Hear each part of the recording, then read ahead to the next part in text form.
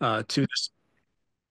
Good, you just saw the recording started up. So that's good timing. Thank you, Darlene. So some things that I need to say are that the National Academies is committed to the principles of diversity, integrity, civility, and respect in all of our activities. And another important thing to mention is that this open session is not, quote unquote, a public session per se. It's really designed for the Nuclear Radiation Studies Board, board members, and staff to have conversations with leading experts, to explore new ideas, new potential project ideas. And those of you who are attending either virtually or in person are free to gather this information, listen in, and Darlene will be posting later on the website the video recording so people can watch it later as well. But this is really designed for Nuclear Radiation Studies Board to explore new ideas, new topics, things that could turn into projects that we could work on at national academies. So I just want to just make sure everyone understands those expectations. I also want to thank all of our panelists for the 3 panels coming up. The Nuclear Radiation Studies Board covers 3 topical areas. We cover radiation health effects. We're going to have a panel on that toward the end of the afternoon. We cover nuclear waste management topics. That's our first panel coming up soon. And then our second panel will be more on our nuclear security, non-proliferation set of activities. So really looking forward to these panel discussions. I also want to thank our various board members who are going to be moderating and chairing these panel discussions. So I'm going to next turn it over to Paul Dickman and Monica Regalbuto, who will be co-chairing, co-moderating the panel, first panel, on applying sustainable principles and practices in radioactive waste management and nuclear decommissioning. And it's fantastic that we got 3 leading experts from 3 European countries today. And I know it's in the evening for them, so I also want to appreciate them making the time when it should be kind of their time off to relax and have a drink or whatever they will typically do in the evening. But we'll put that off for the next hour as we will listen to them in this conversation on this very interesting topic. I also want to mention that the biographies for all of our panelists are posted on our website on the agenda. So we won't have time to describe their distinguished biographies here today, but you're free to look it up on our agenda on the website. So over to you, Paul and Monica. Oh, okay, great. Well, I'm going to start off just by saying that this is an interesting topic that I heard a lot of last year when the IAEA held a large decommissioning conference.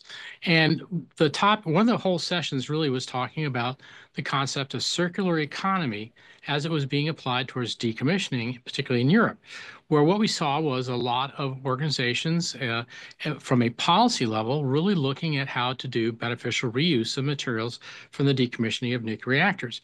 Now, this is absolutely foreign to the United States. We don't do any of that. In fact, we don't do a very good job of recycling in anything, but particularly when it came to decommissioning materials. So this was a great topic, and Monica and I both have waste management backgrounds, and she, along with myself, we got enthusiastic about the idea to learn more about how our colleagues in Europe in particular are able to move this topic forward, given there's a lot of constraints that Europe has. So this was a great opportunity. So that's how I'm going to tee it up. Monica, it's you. Now, go ahead. Thank you. So first of all, welcome to our 3 participants today. We recognize there's different time zones over there. So thank you very much. And thank you to Craig's son for loaning up a laptop, which is also very much appreciated.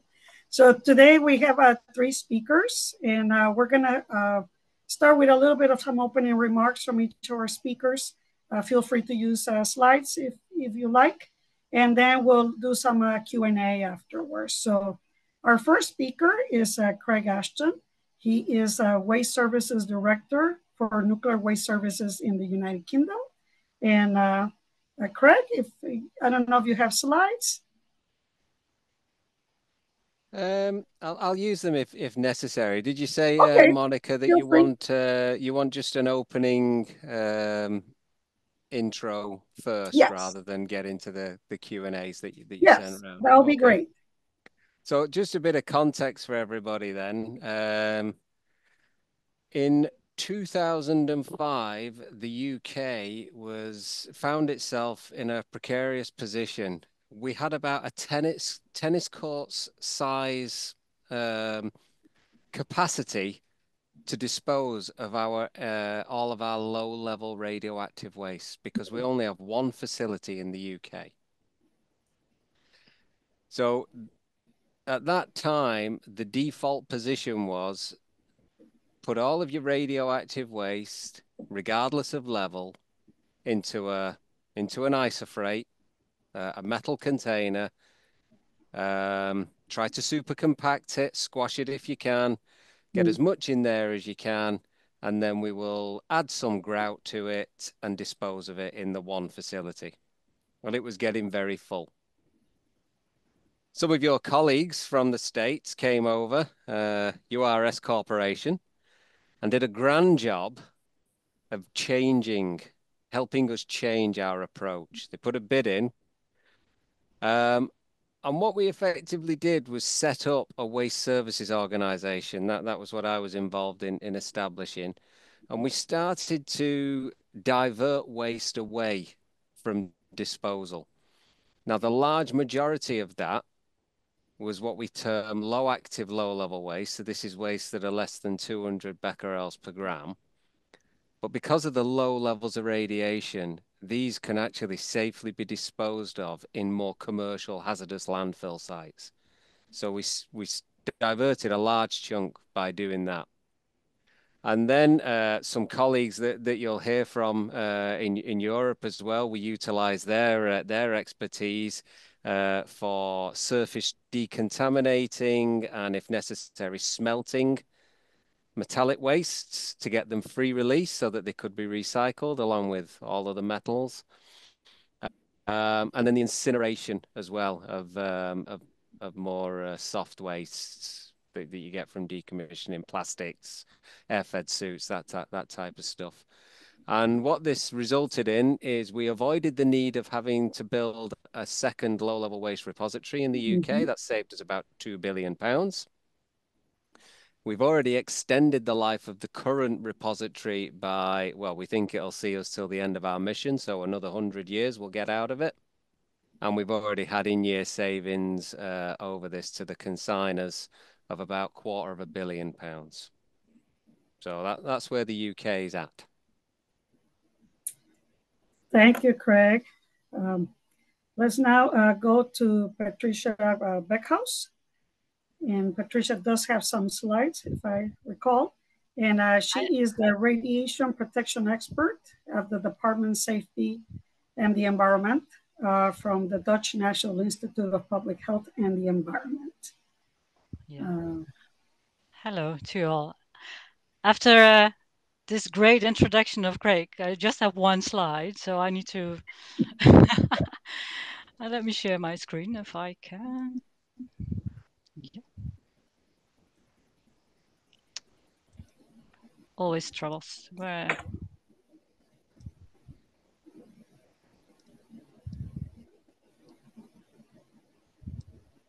Yeah, Darlene's looking into it. Oh, here we go. Great. Thank you. I don't. This is. It's a bit of a delay, but I think, yeah. Hey, there we go. Yeah, we see it. Yeah. Okay. Okay. Let me. Right. So, well, hello again. I'm from the Netherlands, and I just showed you a map for where that is. And in the center of the Netherlands, there is an institute, the Dutch National Institute for Public Health and the Environment, and that's where I'm from. Our institute is providing advice to governments, to our government, and so it's not a commercial business. But to elaborate a little bit more on the Dutch situation, we have, as in England, we have one place where we store our radioactive waste. And all the artificial or man-made waste is going over there, and it's low-level waste, is middle-level waste, is high-level waste, is all going to in the same direction. And besides that, we have landfills, and landfills for natural occurring radioactive material. If it's up till 10 times the clearance level, the generic clearance level, you can go there. And we started in 2018 with specific clearance or conditional clearance, and providing the opportunities for a lot of normal materials to go to the landfill as well. So we do not have to send all that to our only storage facility in the Netherlands where all the other waste is going. So for us, circular economy is a thing we want to do because we said in the Netherlands that in 2050 we want to be circular. Well, that's a nice goal, and so even with our radioactive material, we are thinking in that way, not giving the scope of perception or economics or whatever that takes to get to that goal. But so this is just a short introduction of the institute that I'm working and the situation in the Netherlands. I think for now that's enough. Okay, thank you, Patricia. And our next speaker is Arnie Larson, and he is the Technology Manager, Strategies and Partnerships for Cycle Life in Sweden. Thank you very much. I will see if I can start my video. No, start my sharing.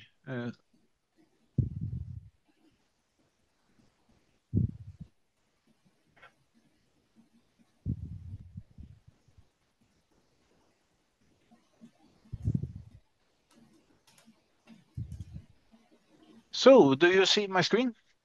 Yes. Thank you. Oh, thank you. It's a pleasure to be in your meeting. We are very proud of what we have developed over the years in Sweden when it comes to, say, recycling and working towards a circular and sustainable future.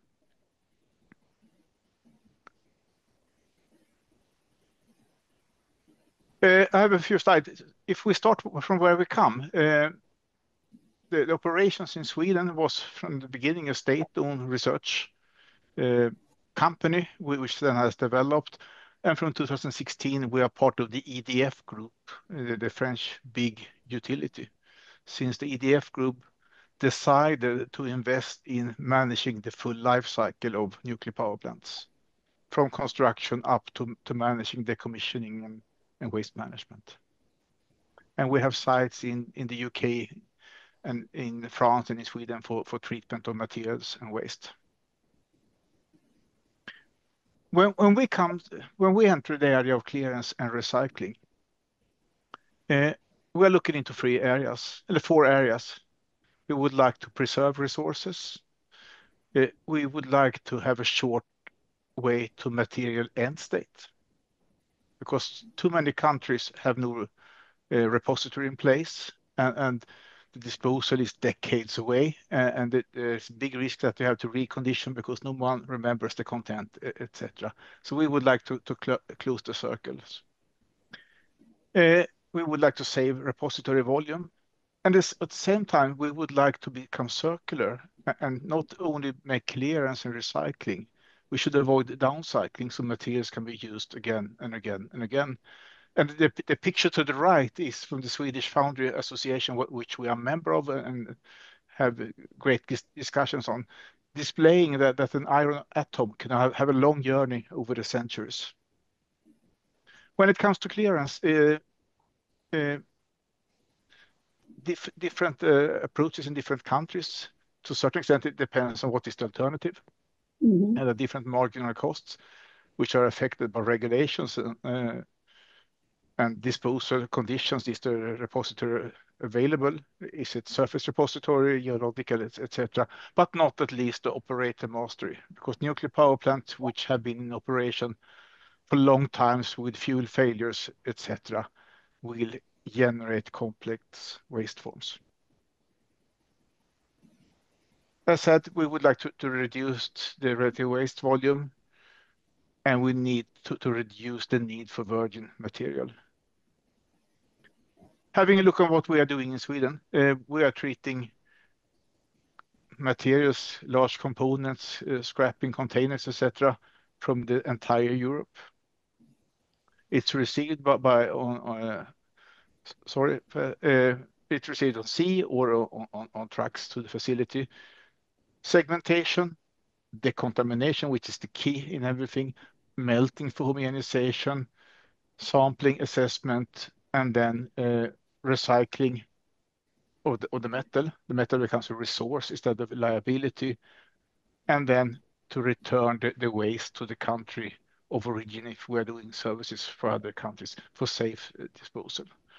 Our average recycling rate has been in the order of 95% of the metals shipped for treatment. And currently, our company, we're doing services to 15 European countries. Just two case studies to end up with. This is an example from the Swedish nuclear power plant Ringhals, where we have treated in total 9 steam generators, each 300 tons, huge components to manage. We have a clearance above 70%, and 99.9% of the reactivity has been transferred to the residual waste. And so it means that almost nothing remaining in the metal, and it's for safe recycling. We are recycling back to the conventional industry, and we achieve volume reduction factors exceeding a factor 10, maybe 20, 30, depending on the topic. The second case study is something really special because in France, there have been no acceptance for clearance until now. So it's recently started up that metal can be treated subject for clearance and recycling to the conventional industry. So this is the first project ever of French nuclear power plant material which have been recycled. 100% of the metal melted in the ingots have been recycled into new products. And as per law, the residues have been returned to France for disposal. Our conclusions, based upon our almost 40 years of operation, we think this is safe, it's reliable, it is really sustainable, and it's transparent. We have an open door policy. There should be no secrets about this. Thanks to that, we have a good dialogue with the steel and metal industry. The material, it is trusted, it's appreciated, and it's well characterized. We are doing XRF analysis of all the material, and it has a high quality, so it's recycled into new products. Thank you very much for Thank you, Ari. So maybe I'll go to Paul to get us started. Yeah, thank you. These are all great. And again, it kind of highlights the difference between what the US does and what Europe does. And so really part of my question, well, I have several questions, but I'll start off with one of them very clearly. So, within the EU, you guys have really come to a point where this is becoming acceptable, right? And your governments and your regulations and regulatory authorities have adopted this. Is there an opposition to this continued effort, or really? I mean, I bluntly, I think Europe is much more engaged in terms of accepting recycled material in all forms. Mm-hmm. So, I think this is both a social, cultural, and obviously regulatory process. So I'm kind of curious to see your own views as to seeing this. How does this emerge as an acceptable path forward for decommissioned material? And I guess who do I toss this to first, Craig? Okay. I think the regulatory environment in the UK has gone beyond trying to just encourage this. And the example I'll give, so this is verging onto the whole circular economy and sustainability side of things. Arne put up the graph earlier. You'll all be familiar with the ALARP, the optimization principle. And that kind of sits around everything that we do. We'll apply the waste management hierarchy, reduce, reuse, recycle, where it is practicable and optimal to do so. And we use a concept in the UK of gross disproportion. So for where the hazard and the risk is deemed to be high, you can pay up to 10 times more to manage that level of risk. But where you've got low levels of risk, obviously you should be at more of a 2-to-1, 1-to-1 cost ratio. So we've had an example recently where part of the UK's decommissioning sector have had some low active, low level metallic wastes. Remember, I said that these are the things that we've started to divert to other cheaper landfill sites. And this organization put together an optimization case which said it is grossly disproportionate to treat this waste. It is unsustainable to treat this waste because it will cost them £5,000 a ton to treat it versus £500 to dispose of it. And it's very low risk. So they use that argument. So Paul, back to your question, it got stopped. It got rejected by the regulators. And they did exactly what they should have done. They said, have you considered the full life cycle costs and benefits of recycling your that metallic waste? Or are you just looking at a gate price at the back end? And it's so the circular economy and sustainability are solely reliant on looking over the full life cycle. And our regulators are actively encouraging that. That's very interesting. Well, unfortunately, in the United States, low waste is available and relatively inexpensive. But anyway, I'm curious to see, Patricia, do you have similar views on this? Yes, I think within the Netherlands, if we can separate the radioactivity from the metals, like what Anna was just explaining, we send it to Sweden and it comes back. The metal we see as cleared. The levels are below clearance levels, so there's no discussion at all. This is just normal metal we can just use in a normal way, and that counts for everything. Also, if it's concrete or whatever, as long as it's below generic clearance levels, it's not a discussion at all. If it becomes above the clearance levels, and even though risk might be very low in conditional waste, then it becomes complicated for a social or economic way, but social perspective. Yeah, for an example of concrete, if there is a little bit of radioactivity in there and substances, and people feel that their house is built with concrete with radioactive substances, nobody would agree with that. And the companies selling concrete are very scared of that there might be a business starting off with using concrete coming from, well, some fault or some reactor or whatever, which might still contain radioactive substances. That's a very complicated situation in a perspective way. Technically feasible, but socially no, not yet. But I mean, it was interesting because this idea of the regulator saying you must consider the full life cycle. I think aren't in your presentation, that was part of what you were talking about too, I think. Yeah, it is, and I think we need to be better, and if we should have nuclear plants in the future. We need to manage the full life cycle.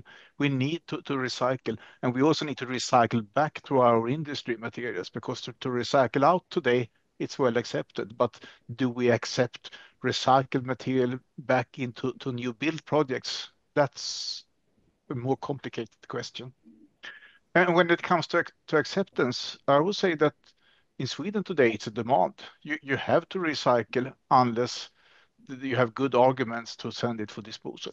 So it have changed over time, and we have had a lot of discussions with the metal industry, and it takes a few meetings to try to explain what it is about.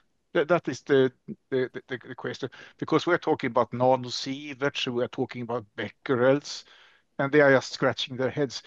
We need to compare with something, and what does it mean? And if we are saying that the maximum dose you can get from recycled material is less than 1% of what you get from the natural background, then you have something to compare with, and such things. So to spend time and try to meet people so you understand each other, it's key.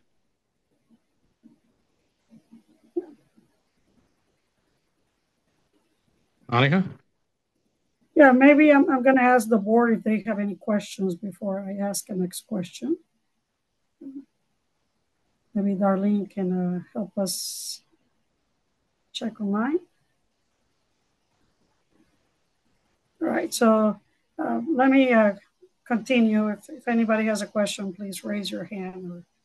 Or there's an electronic hand. Okay, Charles?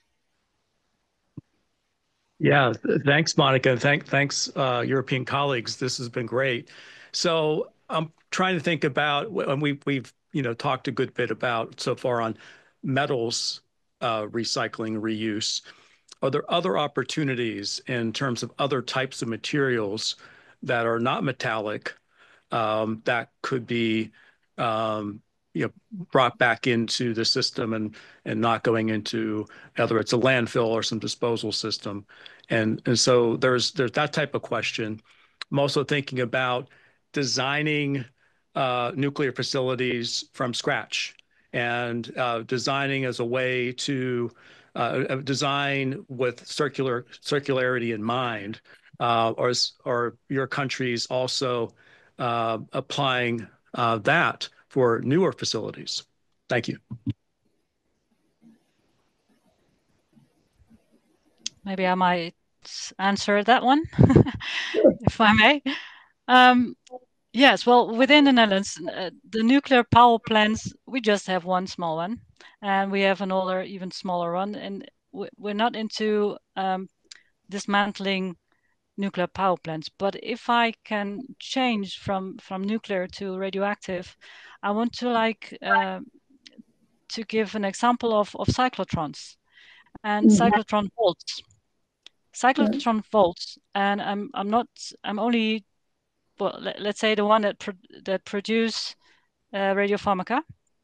So not the one used for therapeutic use, but in hospitals, but the radiopharmaca production. Neutrons will activate the concrete of the fold. And this concrete, if we look at activity concentrations, is not that high.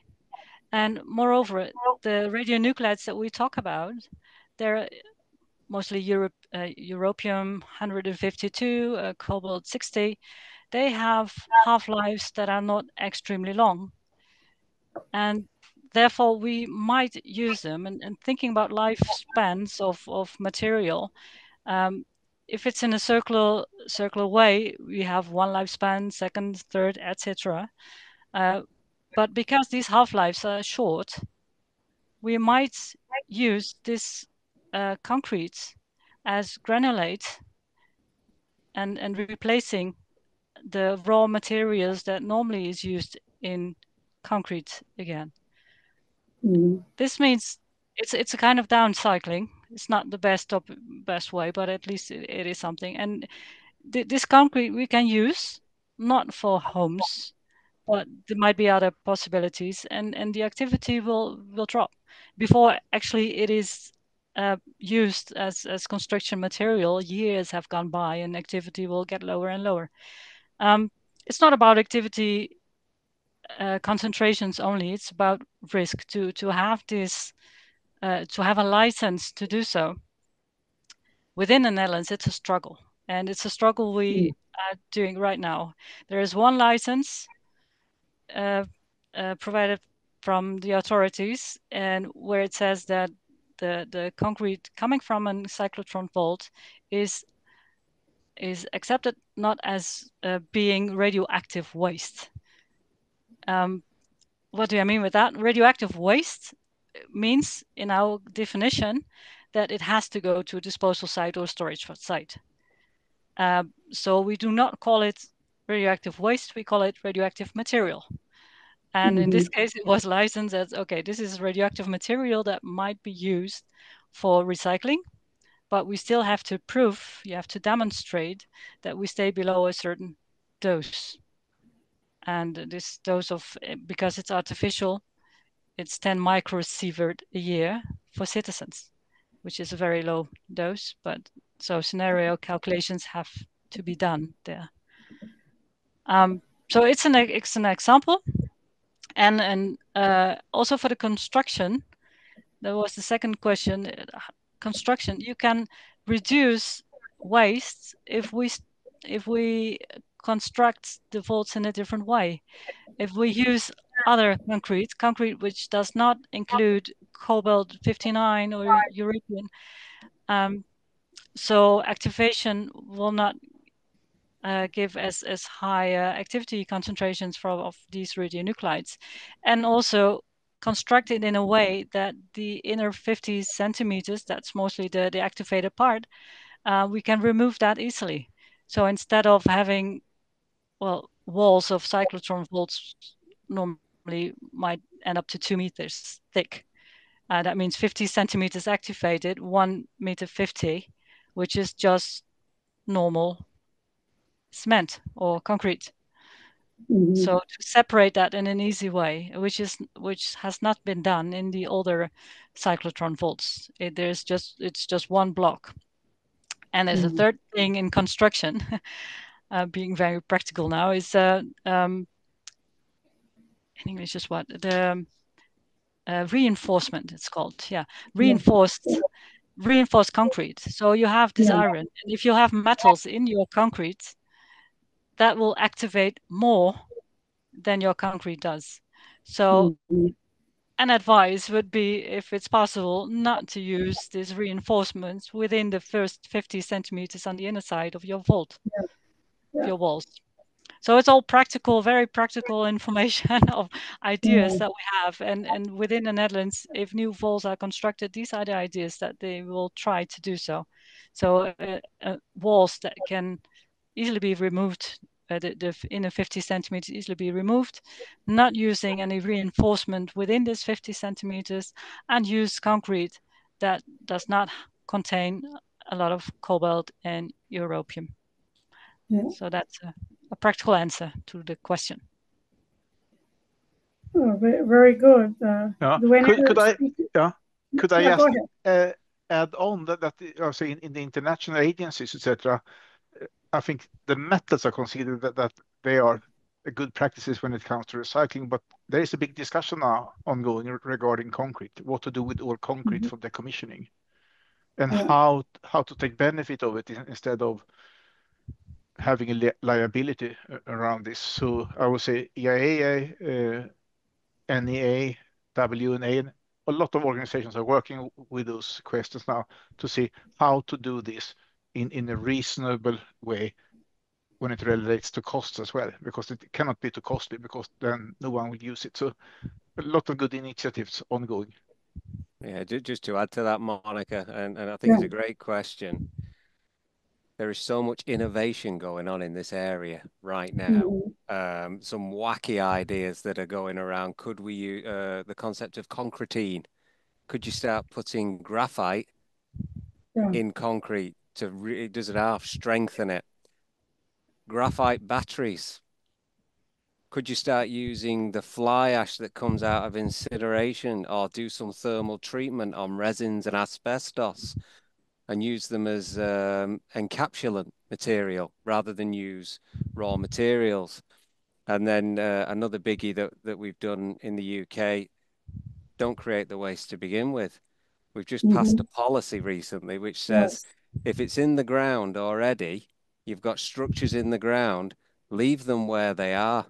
If you can make a safety case to safely shut the site by leaving it there, because it's pointless digging it up, transporting it halfway across the country to put it in another hole in the ground. And but as Arne says, the big thing that everybody's considering around all of these, though, is the life cycle. Is it worth it?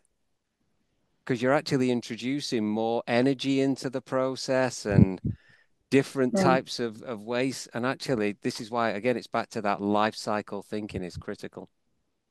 Thank you, Greg. I did see Allison hand up. Yeah, thanks, Monica, and thanks to everybody in the panel. This is really interesting discussion, and I agree that you really do have to think about the costs of this, whether it's really worthwhile or not. I'm wondering if you might share some best practices, especially about handling sort of the pushback that you would get to recycling these materials. One of you mentioned it a bit in terms of, people worrying about building houses with these materials, but I'm wondering if you could share some best practices that you've learned along the way. Should I start with the metals maybe, because I think we are facing a lot of discussions of this over time, but you need to spend time. You need to put it into context, and then also I would say the environmental organizations, they make a buy-in. Of course, they would like to know more, etc. But they think it's a good way to manage this.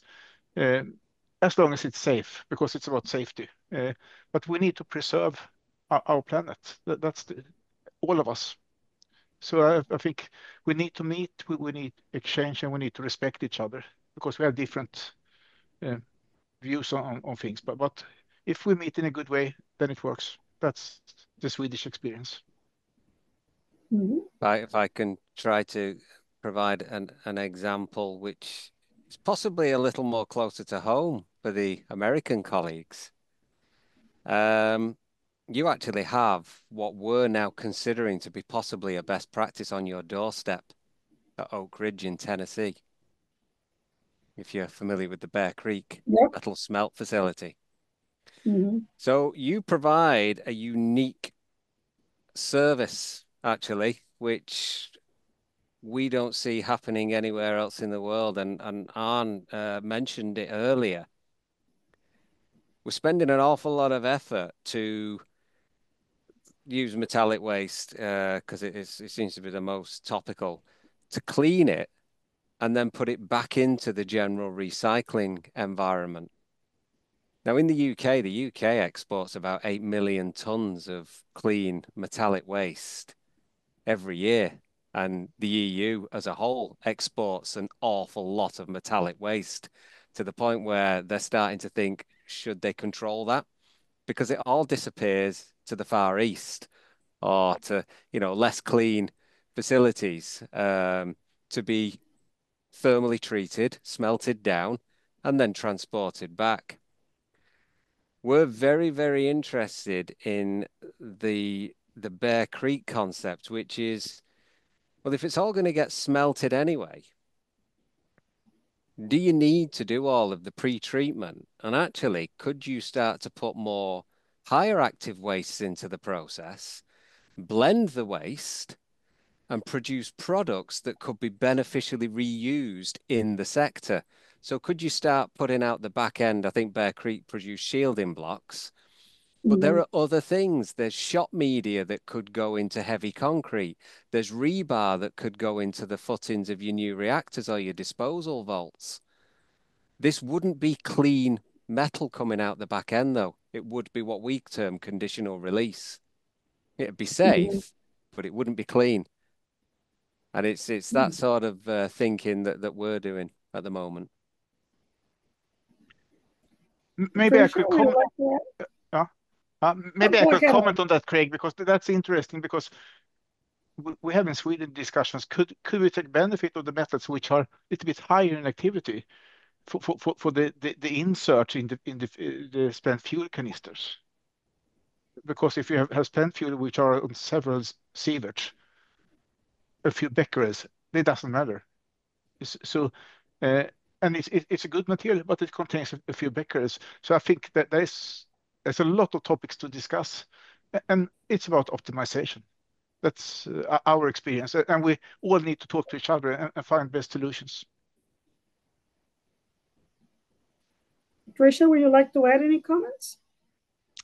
Yeah, I think on the metals, we agree that we have good opportunities for the concrete I was telling you about. Looking at the concrete business, only the volt from cyclotrons like a drop in a bucket. It doesn't do anything, and commercially, if it's worthwhile, well, there is one commercial party that thinks it's worthwhile who wants to start, and there are others who think this is a very bad idea just because of the image that the concrete business will have. So they worry for their image. So it's not that in Holland we agree on something in here. No, there's a lot of discussion going on this. Yeah. So let me check the board if they have any additional questions. Can I go back to a quick point?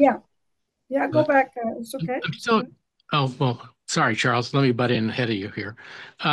So I guess I'm getting to this question about the ability for within the EU to have a common standard on free release. And as you know, I mean, most regulatory environments are local and national, and there really is a lot of cases there's not that much harmonization between them. But is there an effort to kind of harmonize your concept, particularly like on metals or beneficial reuse of contaminated materials? I love the difference between a radioactive material and radioactive waste that you made. That was a great comment. So, I mean, is there an effort to try to harmonize this within the EU system? Maybe I could comment on this and say that we already have, because we have the European Basic Safety Standards where we have the clearance values, and we have European Commission recommendations when it comes to condition and clearance. With that said, there are certain variations from country to country, but in general, I would say Europe is pretty well harmonized on this, with the exception of France today. But France is coming on board. So we will have the same more or less throughout Europe. And those standards for clean release were maintained, by the way, when the UK left the European Union. That was actually one of my questions. So. Are there any additional questions over there, Charles? Well, Charles does. Okay, go ahead, Charles. Yeah, actually, it was good timing. I'm glad Paul went first because it kind of dovetails with what I want to ask about. And I think it was alluded to, one or two of the speakers earlier mentioned, work through the International Atomic Energy Agency, the IAEA, in terms of, looking beyond the European system and those basic standard, the safety regulations and whatnot. Are there opportunities for taking lessons learned from your various countries and from Europe and applying it to the rest of the world? I mean, it'd be wonderful if we get the whole world on board with circularity and these principles and applying it across the board. And I also do appreciate, Craig's calling out what's going on in Oak Ridge, because, obviously here we are, the Nuclear Radiation Studies Board at the United States National Academy of Sciences.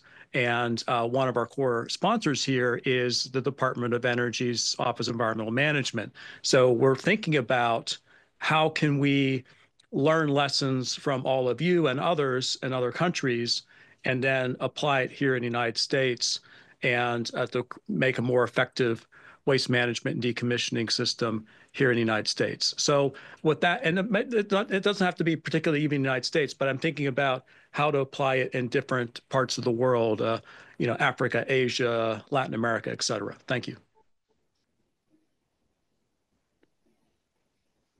Maybe I could comment on that as well, and saying that when it comes to general clearance, there is a worldwide safety report or guidance on clearance, which was published, I think it was last year, or if it was early this year. There is a work ongoing now when it comes to conditional clearance, also within the EIA, and there is a report to be published, I think it's next year on that. And there is a work starting up here later this year when it comes to circular economy and sustainability, also with people from different parts of the world working together. So there are good progress on those items. Yeah, I'll just add we tend to use quite a lot the waste management symposia in Phoenix that happens on an annual basis to share best practice. However, I do think there's mileage. I don't know if anybody there does have any influence over that. But I know that they tend to have like a host country, don't they, or a lead country. Maybe we turn that round and have like a lead theme. Yeah. And maybe think about circular economy and radioactive waste management treatment as something that it could focus on. I don't know that. I think that'd be useful because I know what you're saying. There's all the IAEA. There's various things that go on, but I think, Charles, correct me if I'm wrong, you're after something a bit more practical, learning from experience. Absolutely. And Craig, I like that idea, having attended a few of these waste management symposia. I think France recently, I guess a couple of years back, Canada, there have been Japan, some leading countries like that, country theme, which is great. But I also like your idea of having the circularity theme. It'd probably be an easy thing to get the waste management symposium leadership on board with. Yeah, so Paul is very influential in that board.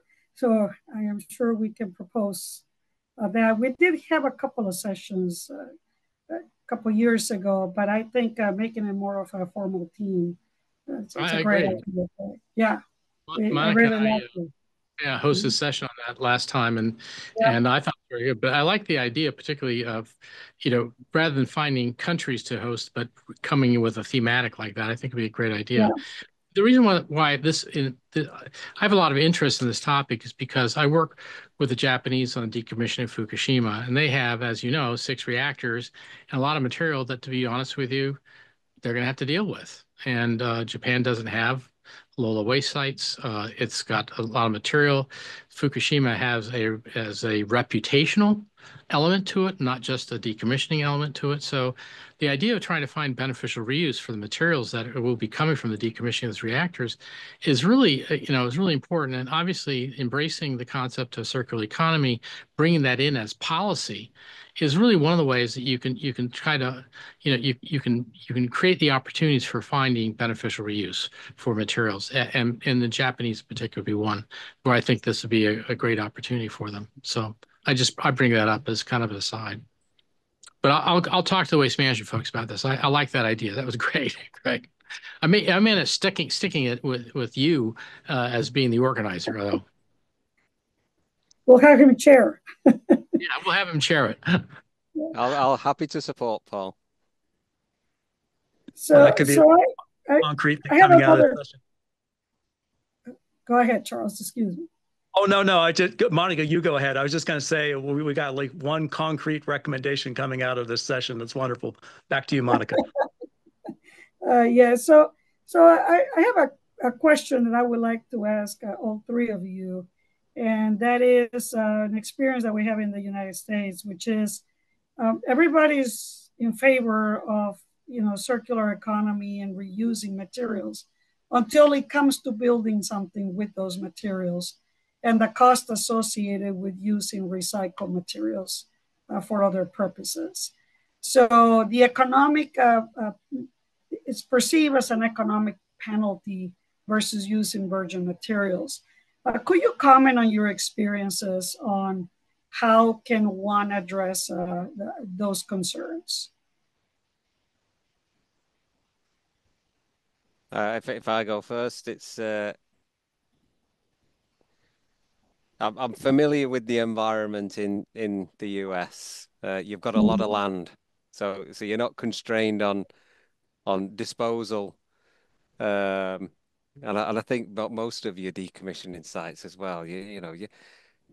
I live next door to a place called Sellafield, and Yes.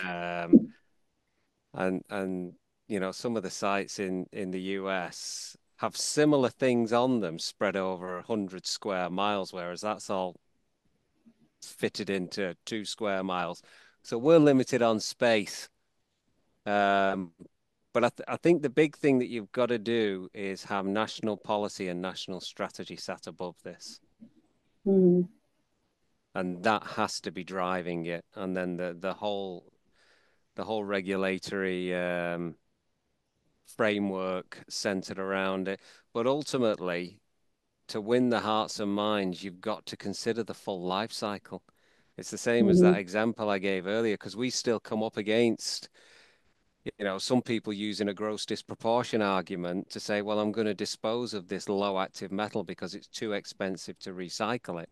Right. Well, have you considered the full benefit of recycling it? Have you considered the upstream impacts associated with mining and creating that virgin material? And they hadn't. And when you do apply that life cycle thinking, and that's what sustainability is all about. So a question was asked. I think it was Paul that said, "How do we apply sustainability?" For those of you that are familiar, there's lots of concepts on sustainability, but two prominent are called weak and strong. And our optimization principle of you can have trade-offs between environmental, societal, and economic. That's weak sustainability. And the reason why it's weak is because you can quite quickly fall into this trap of, I'm not going to do something beneficial for the environment because it costs too much. Yeah. Thank you, Greg. Let's see, Arnie or Patricia? No, maybe I could Yeah. comment. Patricia, go first.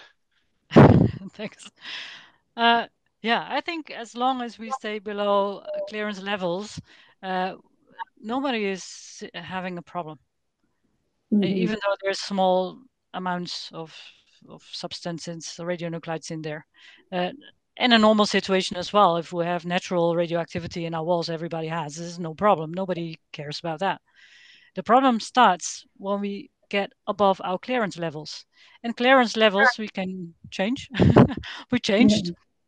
And we reduced them. So we have more problems now. These clearance levels, and I think, I don't know if, well, I do not have the solution for everything, but the specific clearance that we can use, I think if that's a more common known, more information to the public, to the audience, that we need to accept a little bit maybe, but it's very complicated. And every time we are comparing apples and oranges with everything that we do, if it's environment and money, or if it's future or now, or if it's, there are many things to consider, and all that, it's complicated to compare which are the cost benefits, which are the benefits, which are the costs. And well, there we need to discuss a little bit more to get through that and not get stuck with that, because for now it's like we're stuck with the cost benefit situation, since we do not know what the benefits are, and we do not know what the costs are, and how can we compare. Yeah. Thank you, Arnie. Maybe I could come back to what Craig said, what life cycle analysis, because learnings from our operations is that in the past, all focus was to make the metal subject to clearance. So if it contains some copper or some aluminum or whatever, that didn't matter, because at that time we had foundries in Sweden which make low quality materials. So for them, only a low price matters. Those foundries are in China today. So we need to meet the demands from the steel industry or metal industry remaining. So we need to think a lot about this with avoid downcycling, etc., because it has to be a good material, because otherwise no one is interested. So we need to apply life cycle thinking also in the nuclear operations when managing the material to make an attractive product and to have a good business, and also when it comes to costs and revenues. If I can just add to that, Arne, we've just undertaken quite a comprehensive life cycle analysis of our metals treatment. And we actually concluded that if you're going to get it melted, you need to get it melted in Sweden.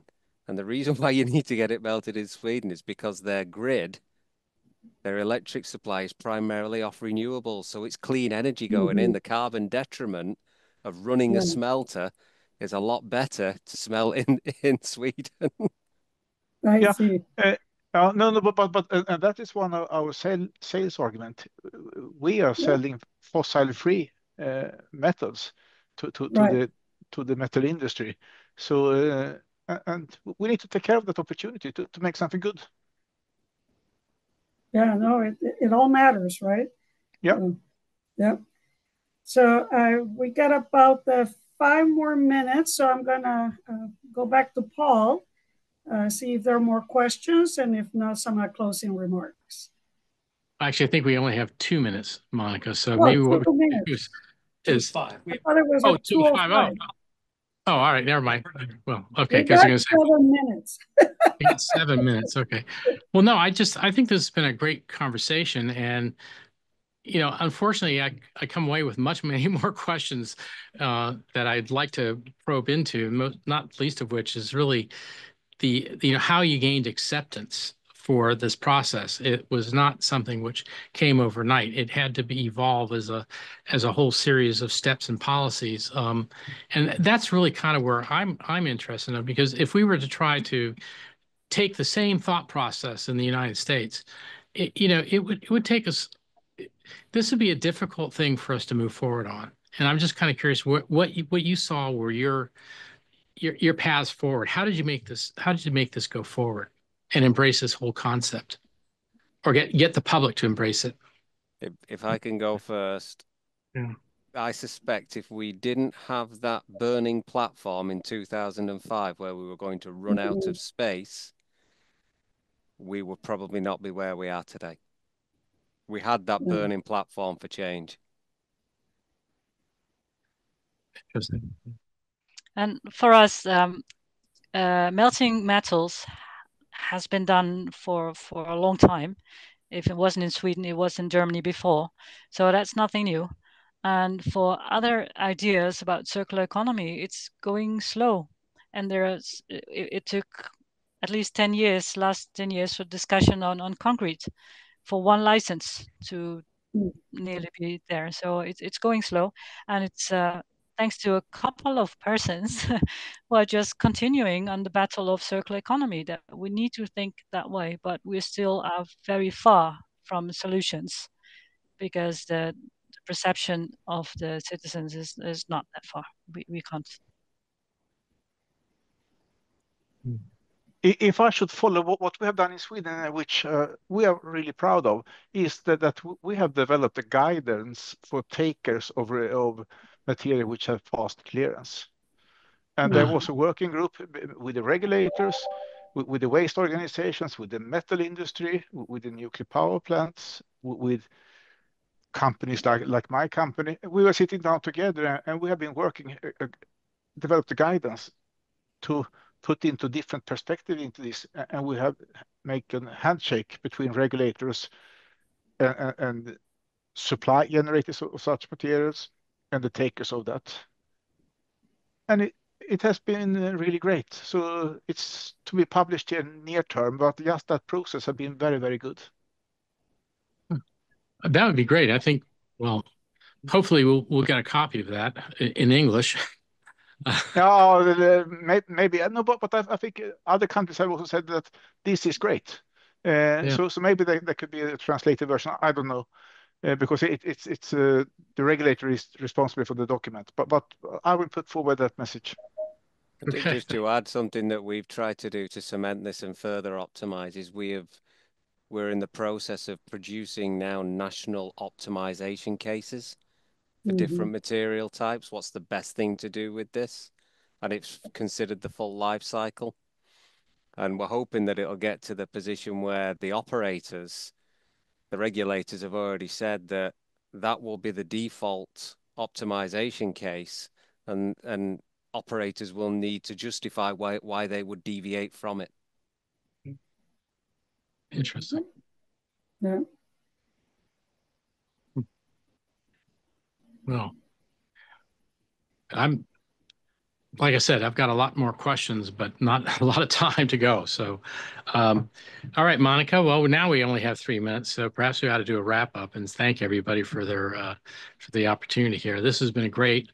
I think, Charles, we need to follow this up a little bit more, and maybe think about having this next year, further discussion. And what I'd like to see is if we could do this, but bring in some of our nuclear industry colleagues from both the decommissioning side as well as the reactor vendor side, because some of the design concepts you're talking about really make a lot of sense as to how they would do this. So this is an opportunity for us to. I hope this is the first meeting of several that'll follow on this topic. Yeah, and I'll echo Paul. This has been very helpful, and I do want to personally thank all of you for participating. It's a great start of a conversation, and I got it from Ernie. We do need to bring more players because it is a holistic solution to get into a circular economy. So that will hopefully be our next meeting. So thank you so much, and we appreciate you joining us today. Yeah, thank you again. Thank you. Thank you. Thank you, everyone. Thank you. It has been a pleasure. Thank you. Bye-bye. Bye-bye. Thank you. Look forward to meeting in person someday.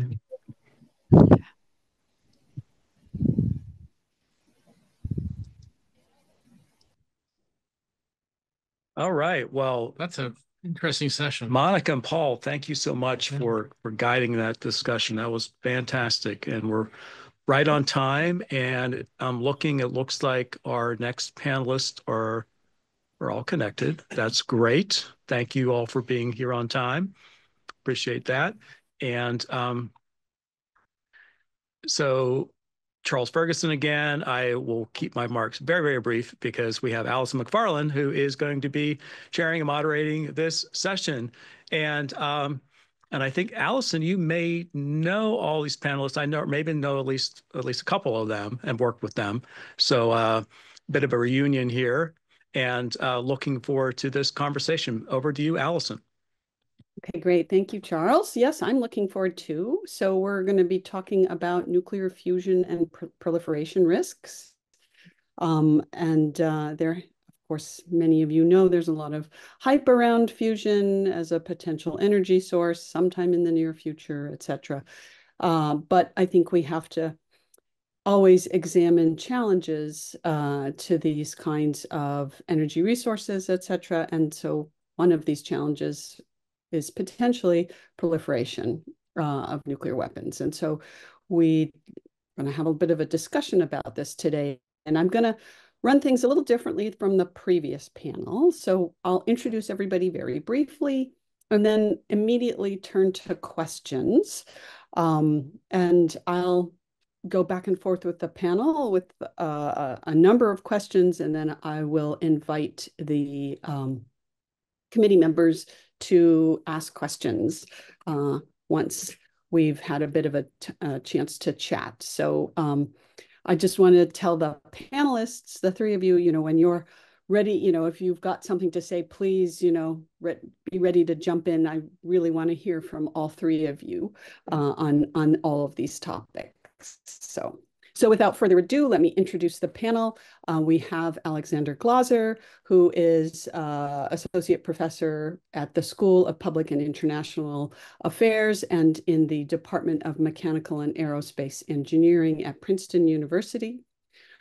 We have Sarah Pazzi, who is Professor of Nuclear Engineering and Radiological Sciences and Professor of Physics, as well as the University Diversity and Social Transformation Professor at the University of Michigan.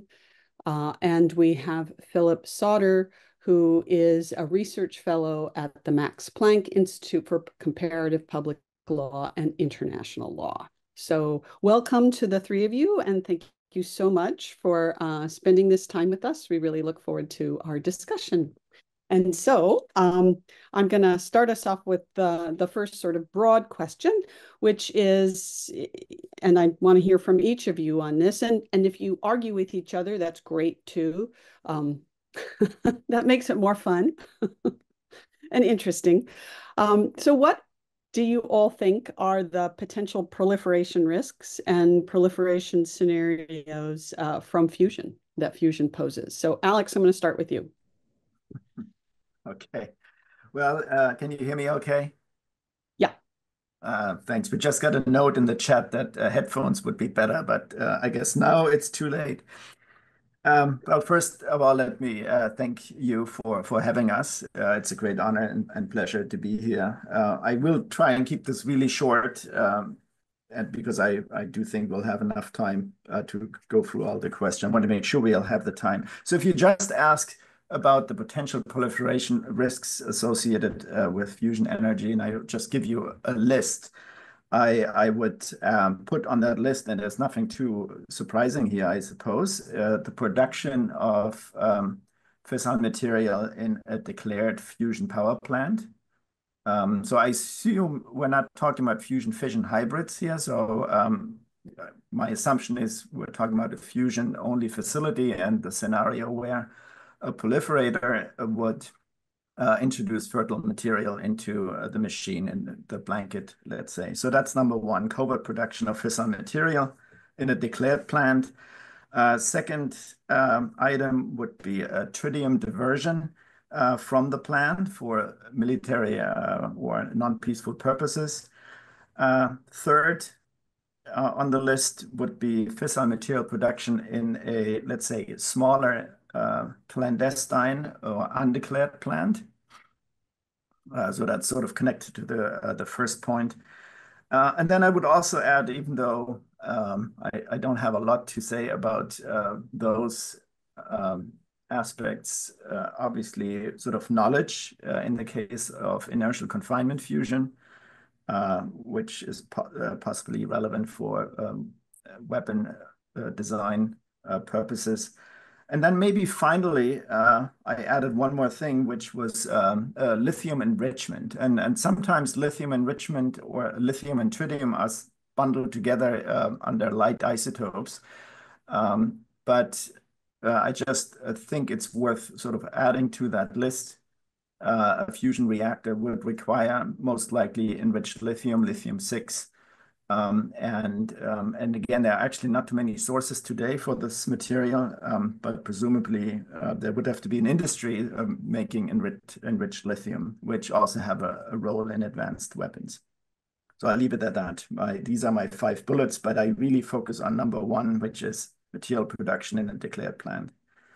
Okay, great. Sarah, let me turn to you and same question. Yeah, thank you.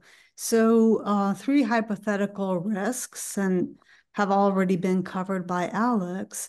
The first one, the transfer of knowledge from fusion systems to proliferate vertically to thermonuclear weapons.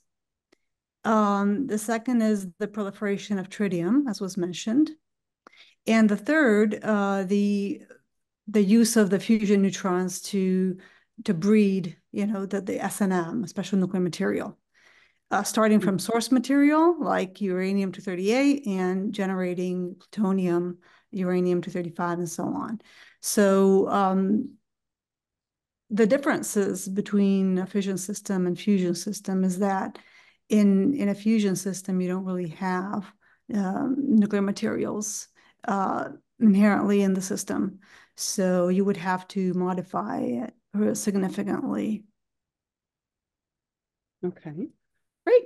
And Philip, let's have you weigh in on this. Yeah, I think both Alex and Sarah already have given a comprehensive list of proliferation potential, so I have nothing to add there. Okay, well, so then let me turn to you for the next question, Philip, to start us off on how credible or risky is each of these scenarios, 3 or 5 of them, depending on how you count. So if I imagine I am a state and I want to develop nuclear weapons, so I'm one of the non-nuclear weapon states, and then I want to pursue a pathway towards nuclear weapons, then today, of course, I would focus on fission and follow a fission pathway. However, the question is, how will it be in the next 20, 30, 40 years when we actually have a nuclear fusion infrastructure?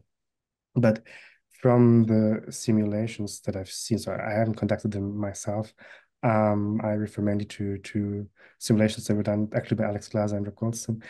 There is a significant amount of, so if we look at the first potential, the production of plutonium-239 or other fissile material, there's several significant quantities that could be produced by one fusion power plant per week. So compared to, for example, North Korea, which takes a lot longer to produce a significant quantity in their fission-based reactors, there is a credible risk. However, it depends a lot on how fusion actually will be deployed in the next couple of decades. Yeah. And Sarah, maybe you can talk about that too, the credible risk, and also weigh in terms of the different kinds of fusion reactors we're talking about here. In terms of the fusion system knowledge, not particularly credible or relevant for vertical proliferation, because we know this because thermonuclear weapons were developed prior to these modern advances in fusion systems. So there was a pathway that we didn't really need something like NIF or other, big fusion machines in order to develop thermonuclear capability in a nuclear weapon. The tritium mechanicity part that was mentioned is a new challenge, and additional controls may be warranted because we're talking about kilogram quantities at scale in a fusion plant. So that compared to the current world inventory of tritium is a large amount. So we would need to possibly have new ways to be able to track the tritium, throughout the fusion plant. And in regards to neutron breeding of S&M, that would require, I would imagine, substantial. I mean, we're talking about future here, right? So we're kind of looking ahead, and it would require big modification to the system, to the blanket design. So yeah, this is a summary kind of the risks here. Okay, great, thanks. And Alex, why don't you weigh in on the credibility of these different proliferation risks? Yeah, maybe I can say one quick thing before I start. I find it difficult. I mean, I think right now to sort of define, how risky different scenarios are. I think it really depends on sort of the architecture of, the fuel cycle at that time. And just to give an example, in the 1980s, we thought that no country would ever use calutrons to enrich uranium because it was such an obsolete and outdated technology. And that's exactly what Iraq did, and sort of got away with it because no one was looking, right? So it all depends on what the framework is in which you operate. So I hope that for fusion there will be some sort of monitoring system in place, and then many of these scenarios may just not be very risky. But if we sort of try to answer the question in a vacuum or just based on the physics, then on the declared fusion facilities, I mean gigawatt scale fusion plants, I mean it's simply a matter of fact that you have lots of neutrons, right? And if you do the arithmetic, you will find, I mean, in our paper we found you can in principle make 20 kilograms of fissile material in a week, even if you just use a fraction of a percent of these neutrons, right? I mean, you still have to run your fusion plant, but you really need a very small fraction of these neutrons to do stuff on a significant scale. So ballpark, so 20 kilos per week is our best, sort of our worst case. But even if you're conservative, you could imagine 1 kilogram a day, 1 kilogram per day, which is a very large number. And the reason is there are just not very many rich neutron-rich environments around, and fusion would offer such an environment. So in that sense, I think it's fair to say it's risky. Of course, you would have to modify the facility, etc. And it may be even very simple to safeguard, but if you don't do that, then you really have a very interesting environment. So that's number one. On the tritium, how risky? Again, just to put things in perspective, for a significant weapons program, you would be very happy to have, let's say, 50 to 100 grams of tritium per year, let's say. I mean, that would be enough to sustain a significant stockpile of nuclear weapons. So 50 to 100 grams per year, because it's the case with a certain half-life. In a gigawatt scale fusion plant, you would consume about 400 grams of tritium per day. So instead of per year, now we have per day. So it's a completely different time scale. And of course, you would have to also produce this tritium while you're consuming it. So the throughput of a gigawatt scale fusion plant in terms of tritium is very large. I mean, on the order of several kilograms of inventory at any given moment. Tritium accountancy is really, really hard. Everyone who deals with tritium, I think, will confirm that. And I think, so the security and the procedures that are in place are very strong. They have to be strong, very strong anyway, to ensure that nothing, gets out. So I think containment and surveillance has to be in place anyway, and that might help us make sure that tritium is not diverted. I guess we'll get to that in later on in the conversation. The last point I would maybe make on the covert facilities, the smaller fusion reactors, we had an assessment in our 2012 paper where we said, well, it's not really plausible. I mean, these machines are very big. They need a lot of grid power. They're very visible. We should be able to find them, and they wouldn't be making a lot of fissile material anyway, in the best case. But there has been a lot of new interest in fusion energy. As you may know, there's plenty of startups that have new ideas, sort of fundamentally new designs. I think they raised more than $7 billion in recent years. And some claim to produce electricity by the end of this decade. I think the one is collaborating with Microsoft. So I think it's sort of an interesting space we are in. I understand the industry is very would rather not have any involvement of the International Atomic Energy Agency, etc. But I think it's an important point in time to sort of recognize that there's been tremendous progress in that area. And now maybe I'll stop there and. Great. No, that's really helpful. Sarah, can I ask, are there any particular of these new designs that you're particularly concerned about in terms of proliferation? I don't link it specifically to any new design, but just the idea that the fusion systems are just inherently different from the current fission systems in that they don't really use the special nuclear material, so they don't really have a traditional fuel cycle. including uranium and plutonium. And so, I 100% agree with Alex that we have a lot of neutrons. Yes, they promise to have, very, very bright sources of neutrons. But at the same time, we need to bring in this material into a facility that inherently does not have it. So there's a fundamental change in the facility if we're going to try to use it to breed plutonium. And the point is, we have ways to breed plutonium now, today, right? So a would-be proliferator would be definitely, if I'm a nefarious actor, right, would be better off, using a fission system that inherently has these materials. Right. Okay. So then now let's turn Add on that. Oh, sorry. Go ahead, Philip. Sorry. So I think in that regard, there are also other aspects. So right now, the fusion industry is driven by startups, and a startup, of course, don't have any interest in producing any nuclear weapons material.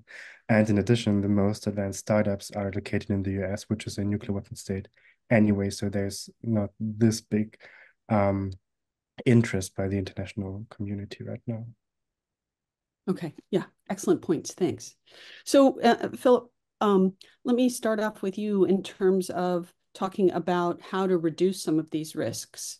What kind of safeguards we might be able to add to these facilities.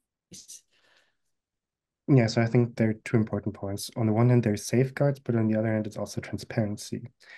For example, two big players in the fusion field right now.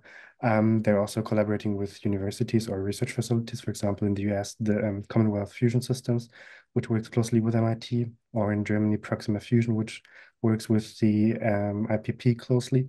And they publish a lot of their ideas and concepts in scientific journals. And we as scientists know the best. That peers can be the strictest observers.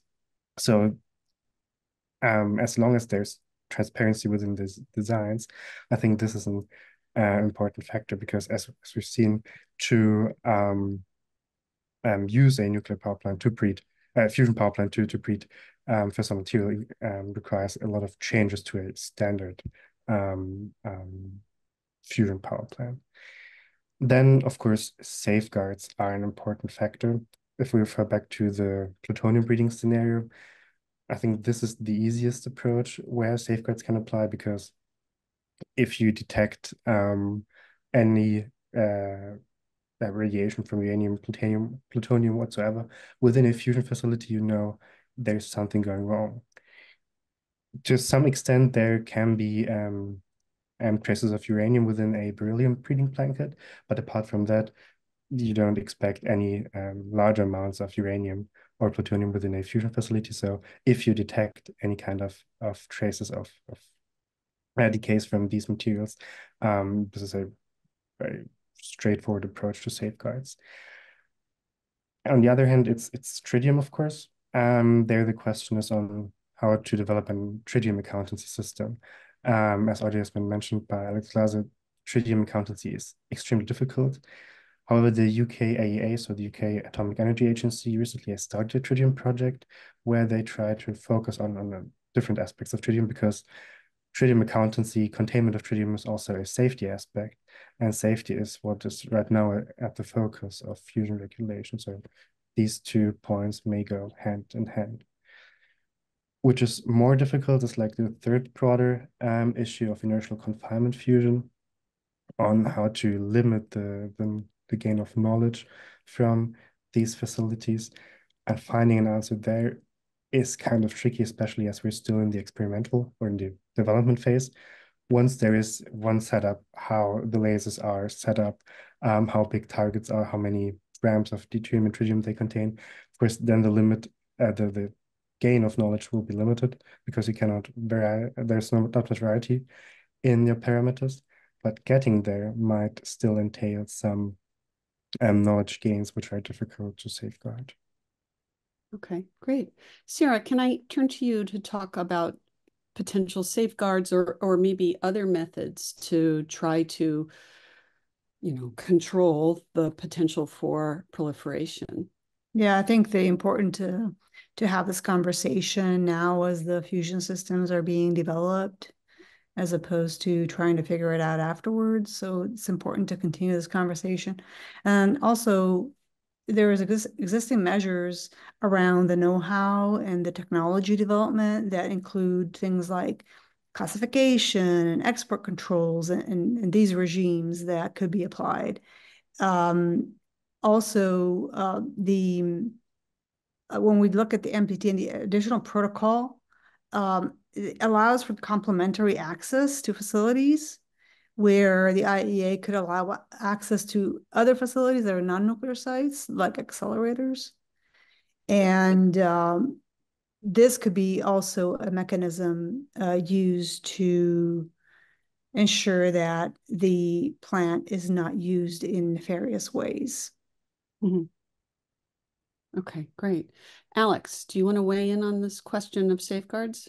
I think you've probably done thinking. Sure. I mean, so I mean, I'm still sort of with the previous or the third question. How can the risks be reduced real quick? I mean, I agree with everything that Sarah and Philip have said. I would maybe well, I don't know, put it differently, but there's sort of intrinsic and then there are extrinsic dimensions. By intrinsic, I mean really sort of the design of the technology.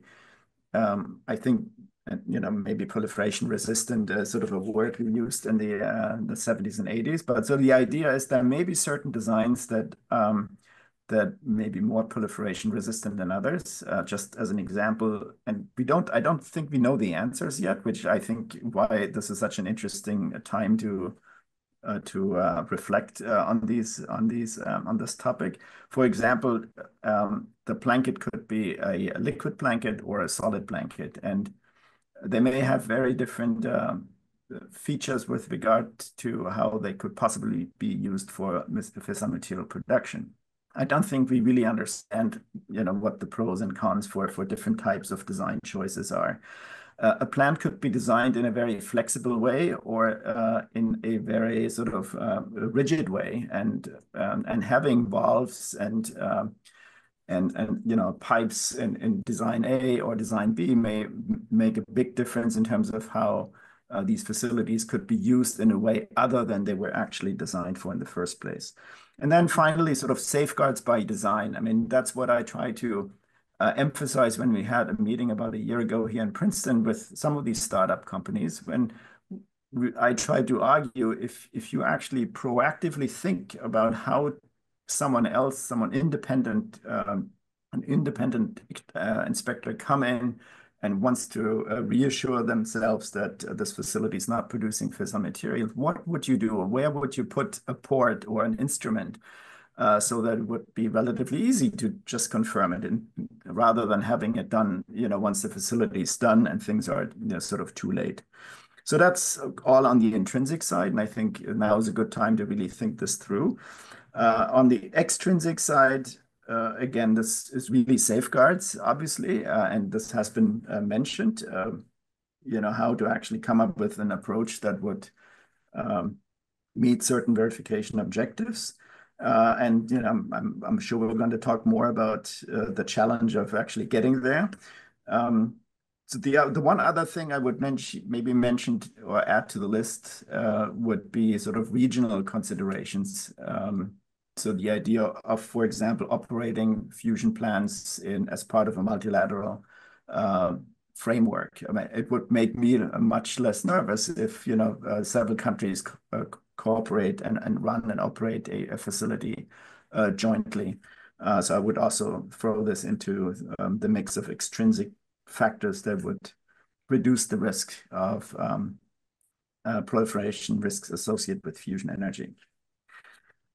And then, okay, I hand it back over to you, but the question how to get there is a complex one. You know, what types of safeguards are actually available? And if we read the book, if we go by the book, then it's not obvious how fusion power plants would automatically be safeguarded under, let's say, the NPT. Right. But that's why we're having this conversation, I guess. Right, right. Yeah, it is. I mean, it's this is fascinating to me anyway. Maybe, Sarah, you could say something about the costs of safeguards.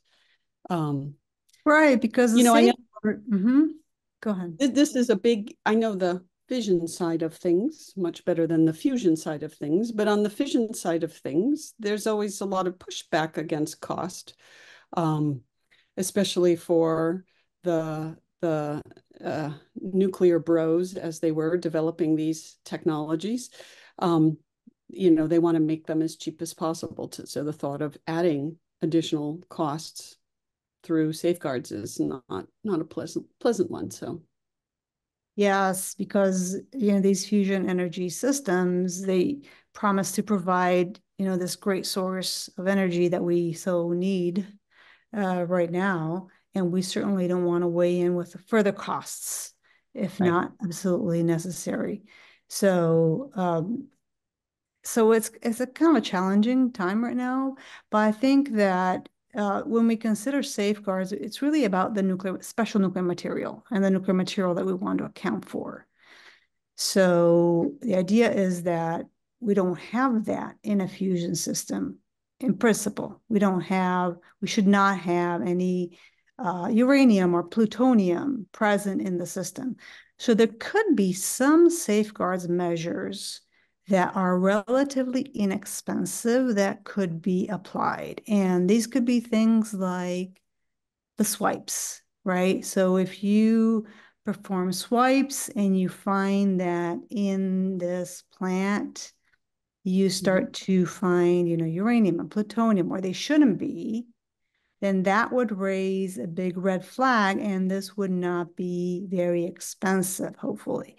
And this has to do with complementary access, and we talked about earlier, through the IEA complementary access to facilities that in principle could be very helpful to see if somebody is trying to breed plutonium using the fusion plant, right? Another thing would be to use things like portal monitors, for example.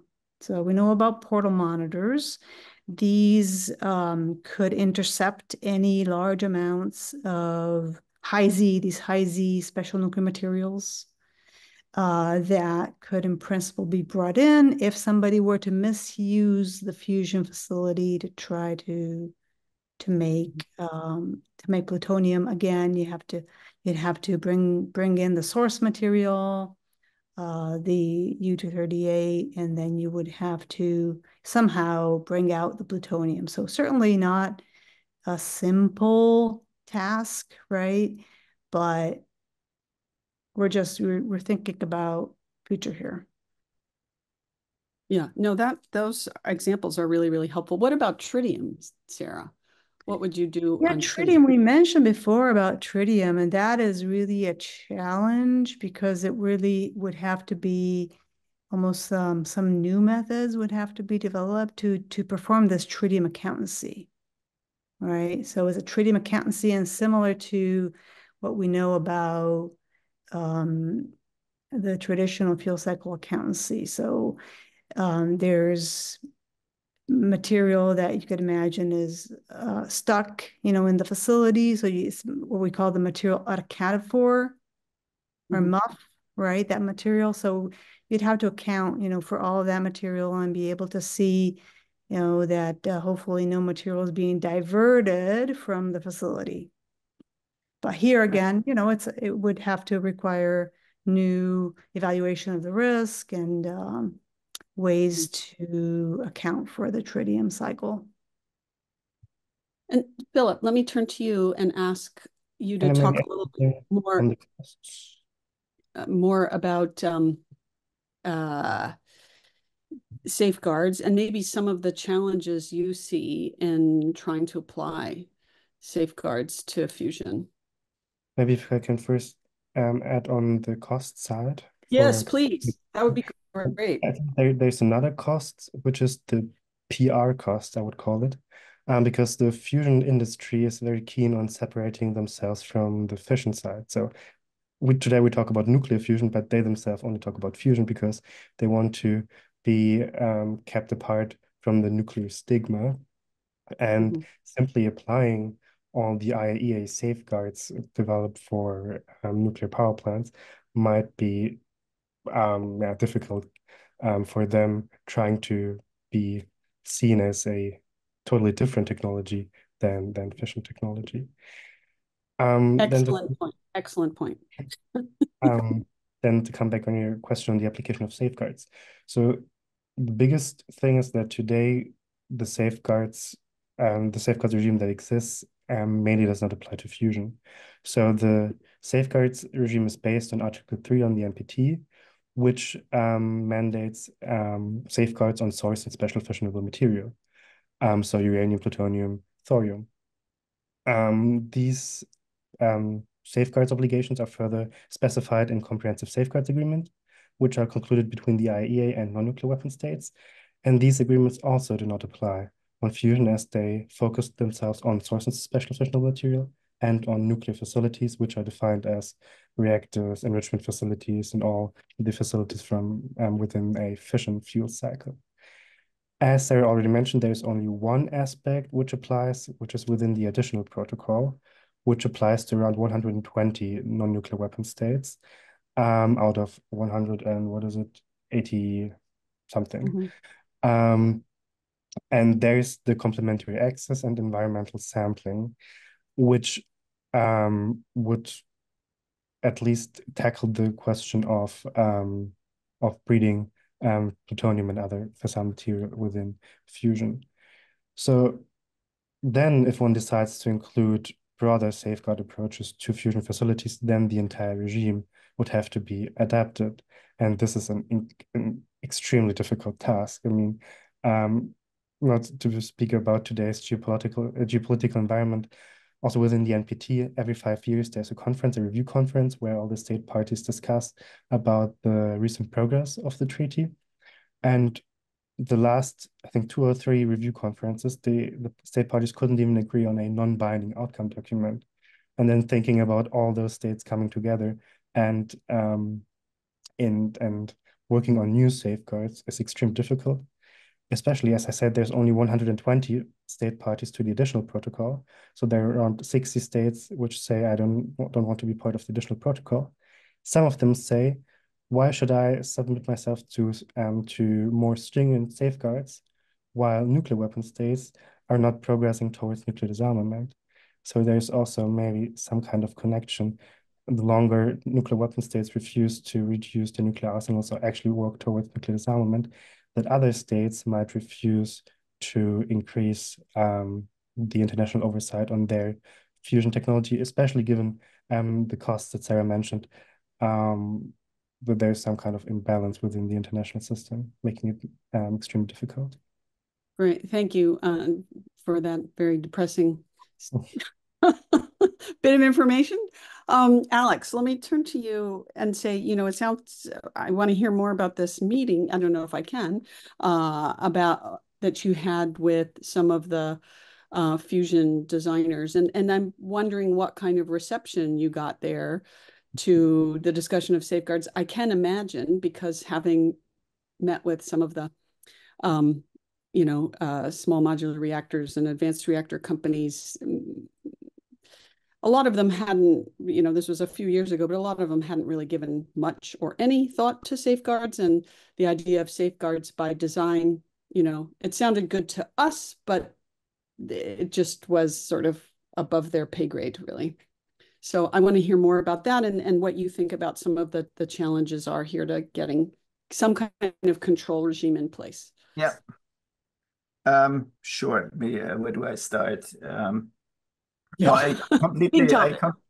I completely agree. I mean, and I sort of understand where they're coming from. I mean, they raised a bunch of money from venture capital, and part of the narrative was, and I think rightly so, that the proliferation risks of this technology is much, if done right, is much less than some other fission-based technologies. And I think so the funders would be surprised now if they came back and said, well, we do want to have safeguards. It sounds very differently. But what the argument I try to make is, as I already mentioned, it could be very simple to make sure to meet the verification objectives. I mean, this could be unattended monitoring, this could be a few detectors here and there, and you're done. But we have to sort of think about this now.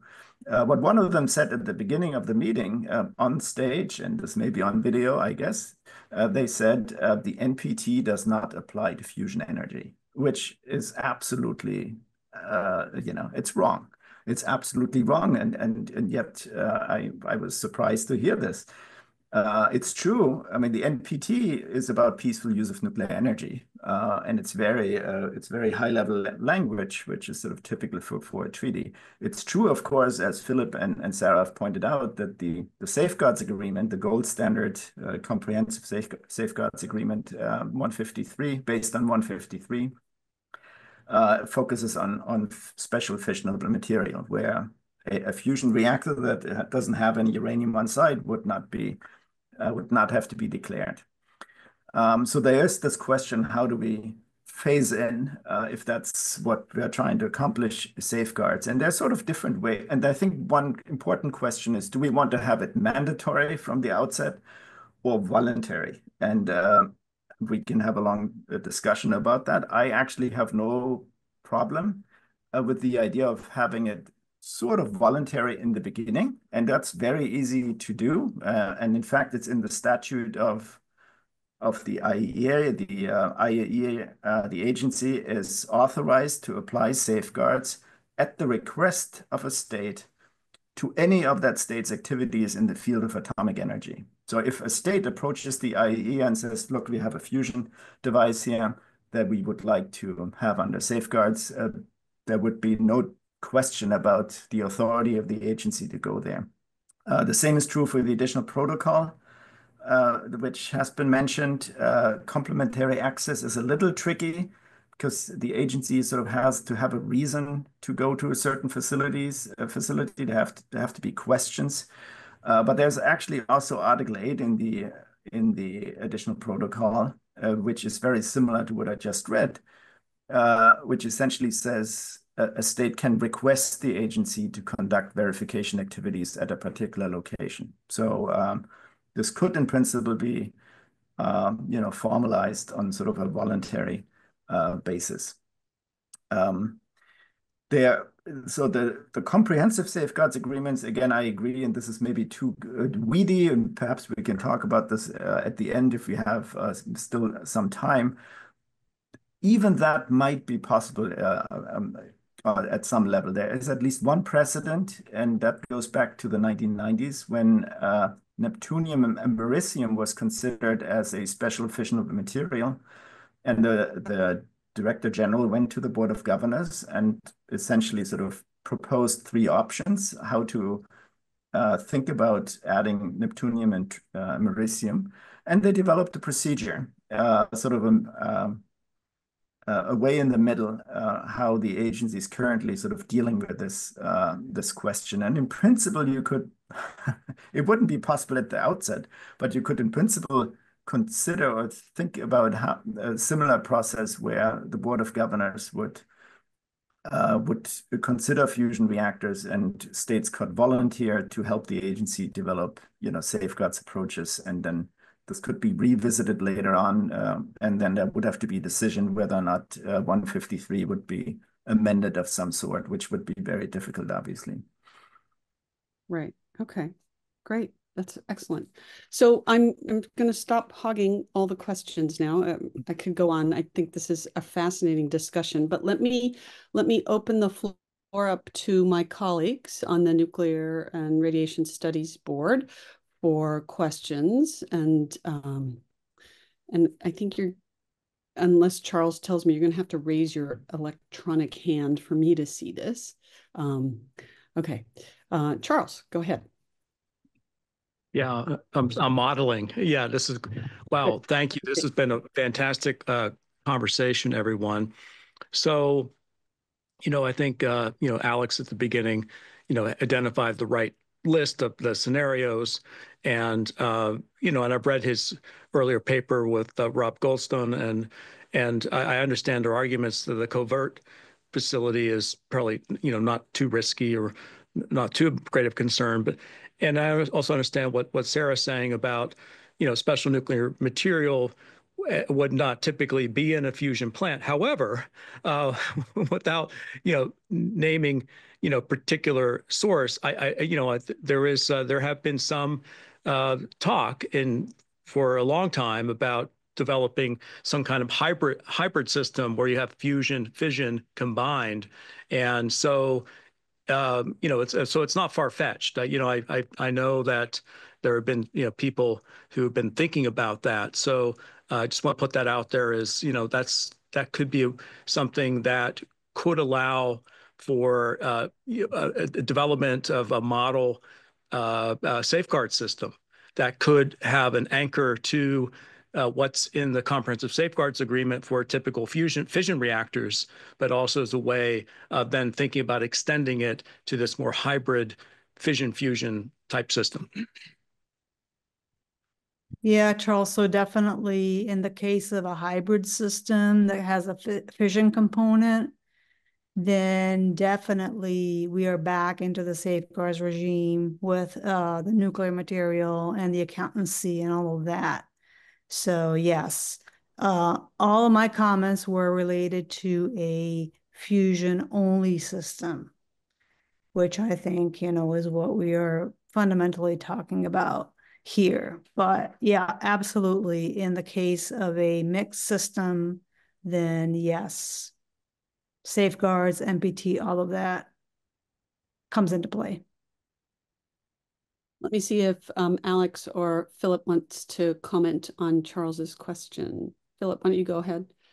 Yeah, maybe to add on that, right now there are, I think, around 50 startup companies worldwide working on fusion power plants, and none of them are following any hybrid approaches. So the hybrid system is a theoretical concept, but I don't see it happening within the next 50 years or so. I think the first step is to make pure fusion happen, and maybe then in the future, but I don't see it within the next half decade or so. Right. Alex, did you want to... Thanks. Did you want to add anything? No, I mean, I agree. I mean, I remember a talk Ed Moses gave here at Princeton a long time ago, and it was fusion fission hybrids, a marriage made in heaven or so. But I sort of didn't, I didn't find that title very compelling. But I mean, in many ways, and I agree, it would be such Philip mentioned the PR angle. It would be such an odd thing to do. You bring the fission in and you just try to make the argument that you want to pursue a different route. That's a good thing that I think for now we don't see fission fusion hybrids. By the way, we didn't really talk about NIF or inertial confinement fusion. And again, I have a feeling it's now accepted that NIF and other facilities in France and elsewhere are really just military facilities. And they're mostly designed to support the weapons programs. And fortunately, I would say we haven't really seen, none of the startups would go down that route. I mean, if you're really interested in energy, then the fusion, the plasma-based systems are sort of the way to go. So the hope is, maybe some of these issues just won't come up because no one will pursue them. Yeah, great. Let me turn it over to Paul Dickman. So, hey, Allison, thanks for putting this together, because this has been kind of bugging me too. In fact, I had some colleagues attend the meeting that was held at Princeton, and they came away from that somewhat stunned by the reaction on the industry's part. And then a few months later, I was actually at a meeting with the White House when they had this came up again. The question that I really have is, well, I can appreciate why the industry associations are trying to distance themselves from the idea of nuclear weapons development. Why wouldn't they want to embrace the concept of being in conformance with international norms such as the NPT? I don't understand that logic. Is it just because the association concept? Because I would think if I was an investor, I want to make sure that my technology is in conformance with all these safeguard arrangements and everything else. So I just don't understand that. I mean, maybe, I don't know. It was puzzling to me because I certainly scratched my head after that White House meeting. Right. let all of you respond to Paul and add anything on. I think we should invite the industry participants at the next panel. Yeah, I think so. I know it's a good idea. Yeah. Sarah, do you want to add anything to that? Sorry. No, I'm okay. Okay, Alex, go ahead. Sorry. Well, I mean, again, I fully agree with Paul just said. It's not that they, I think they're nervous. They're not taking a proactive approach right now, by and large. But it's also true that if you read the fine print in the NPT and the safeguards agreement, if there's no nuclear material on site, then it would not fall under safeguards. So, and right now, I think we're having that debate whether or not it's wise to sort of stick to the current law, or to see how we can actually be smart about this and open-minded. And in the end, I honestly believe it could be relatively simple to make sure that a fusion power plant is not making fissile material.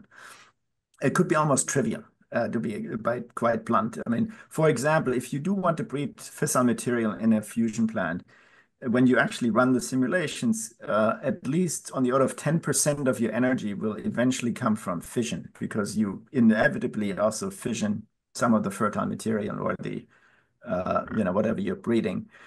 So the energy balance would shift, compared to the clean facility.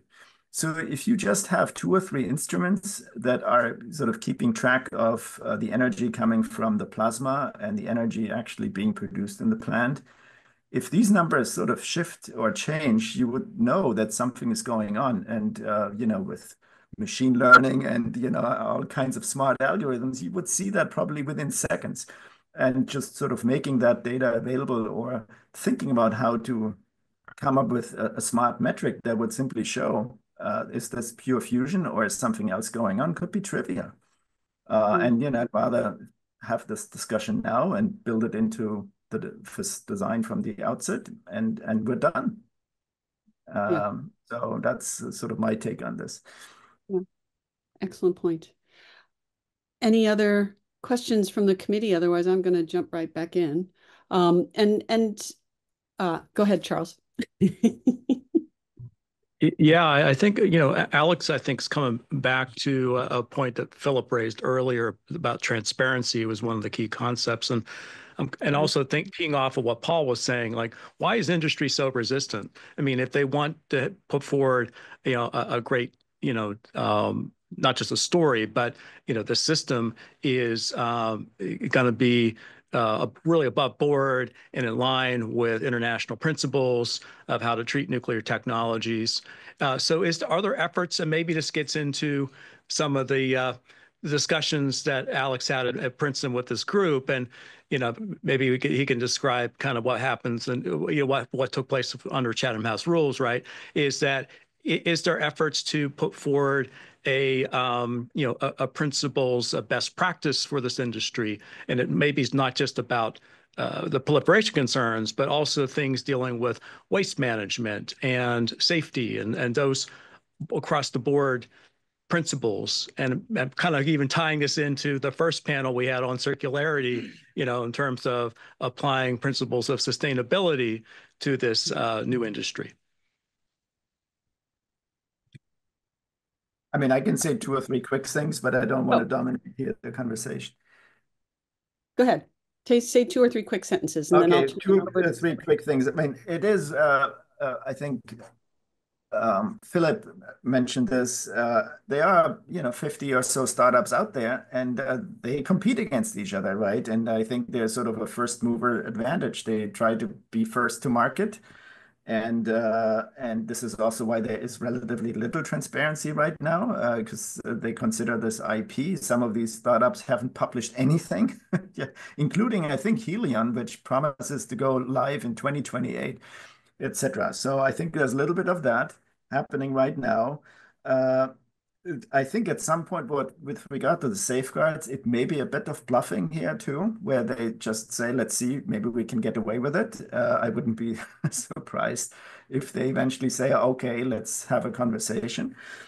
But we have to have the arguments. And then maybe third, something that is encouraging to be, full disclosure. I met with Grossi yesterday. He was at Princeton. We had a fireside chat for an hour or so.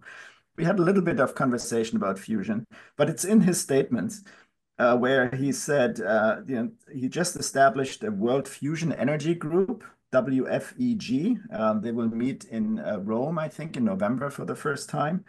And if you look at what they want to discuss, the list includes actually, they want to encourage discussions on establishing effective fusion regulations.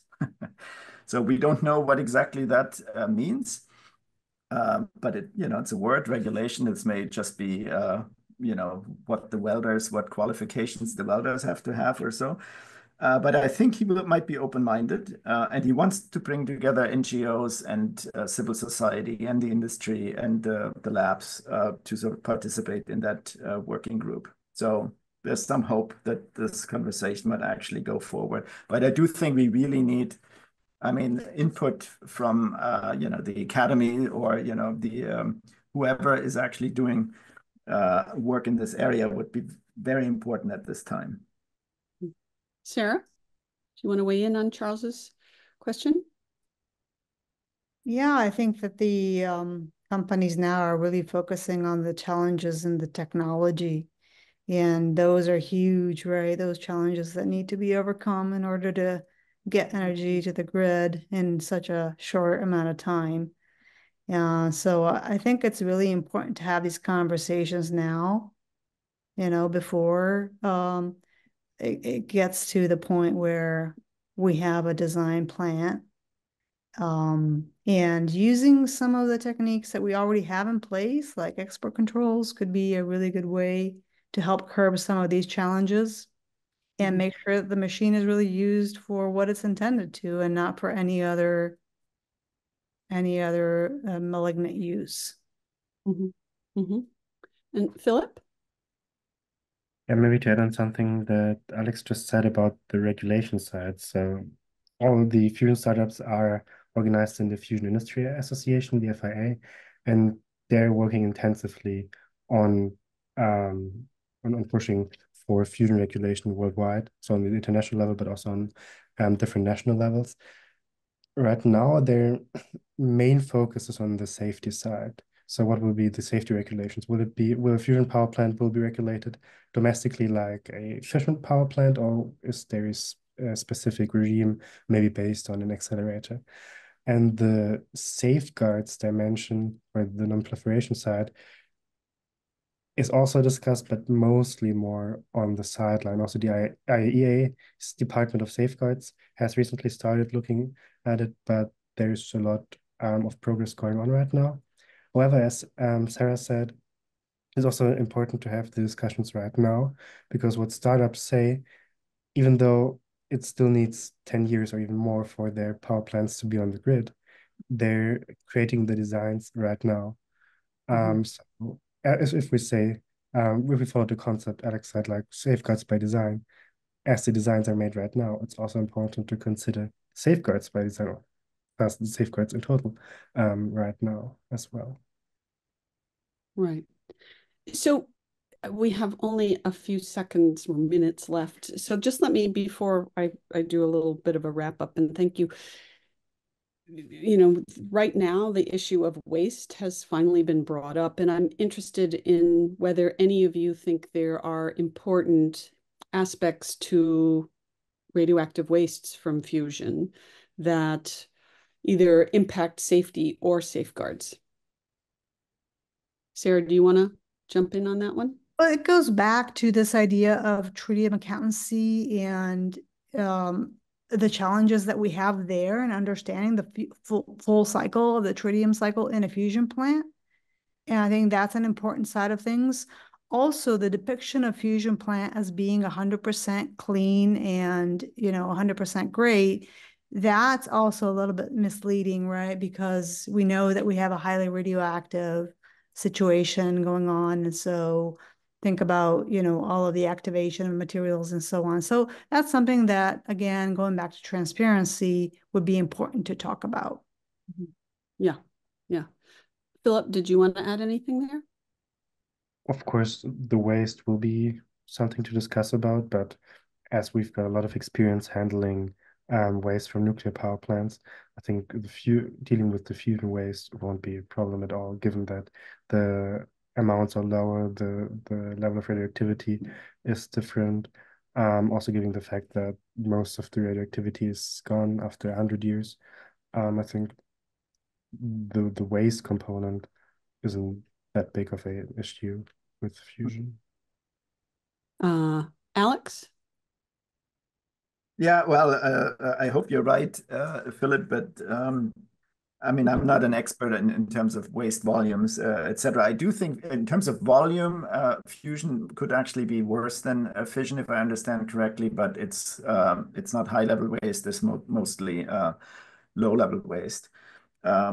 Which makes a big, obviously a big difference. But it also, in terms of proliferation, which is really the topic I was sort of focused on today, I mean, in terms of extracting nuclear material from, let's say, the blanket material, it's actually much less radioactive. It's not high-level waste. So in terms of reprocessing and extracting plutonium or uranium-233, this would actually make it much less cumbersome than what you would have to do when you want to reprocess, spent fuel from a production reactor. I mean, that's sort of a very different take here. But yes, I mean, I think we should keep the waste in mind when we design and start these facilities right now. Clearly, it's not something we did when we launched, fission reactors, and now we're sort of dealing with the challenges. Yeah, and I will point out that there are many countries out there that have not yet even solved the low-level radioactive waste problem. So there aren't facilities for low-level radioactive waste, let alone high-level radioactive waste or intermediate-level radioactive waste. So it's a problem that still needs resolution, and it is an issue for fusion. Okay, off my soapbox now. So I think this was a fantastic discussion. I really appreciate all three of you contributing to the discussion. Philip, special thank you for you, because I know it's really late for you, unless you happen to be in North America now, which I don't imagine that you are. I'm in Germany, it's 9 p.m. Yeah, okay. So you can finally, you finally earned your glass of wine and can go to bed. But really, thank you all three. You've given us on the board a lot to think about. I think there are lots of really important issues here that we should be talking about and doing something on. And we will take this back and chat about it. So over to you, Charles, for any final words. Well, Allison, thank you so much. Fantastic job chairing this session. And Alex, Philip, and Sarah, thank you all so much as well. And it's, I've had some interactions over the years with Alex and Sarah and in different contexts, and it's great to also meet Philip virtually. Hopefully, we can meet in person sometime, not too in the distant future. So, yeah, totally agree with everything Allison said. Later, well, tomorrow actually, with the board and staff, we'll have some discussion about the implications of what you all said and where we go from here. So, and maybe we will follow this up with an industry type of panel in a future meeting. So, thank you all again. Thanks for having us. Thank you. Patient.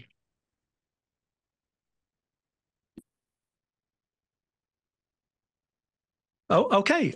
So we've earned a break. We've been going at it for a couple of hours, two very different topics.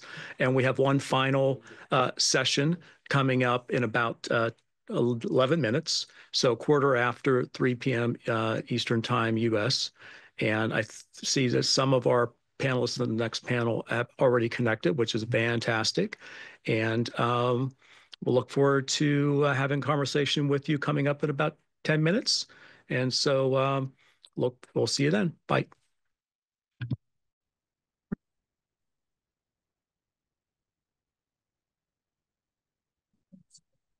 All right. Well, welcome back, everyone. And maybe I've asked my colleagues in the background, please keep the voice down. So thank you, Larry. I see you're visible. So Larry Dower, one of our board members, he's at Memorial Sloan Kettering, will be chairing, moderating this panel discussion. And I could probably do very brief introductions of the panelists. Gentlemen, could you please lower your voices in the background? Starting? Yeah, we're starting. Yeah, we're recording. Yeah, please. Thank you. Okay, sorry about that, everyone.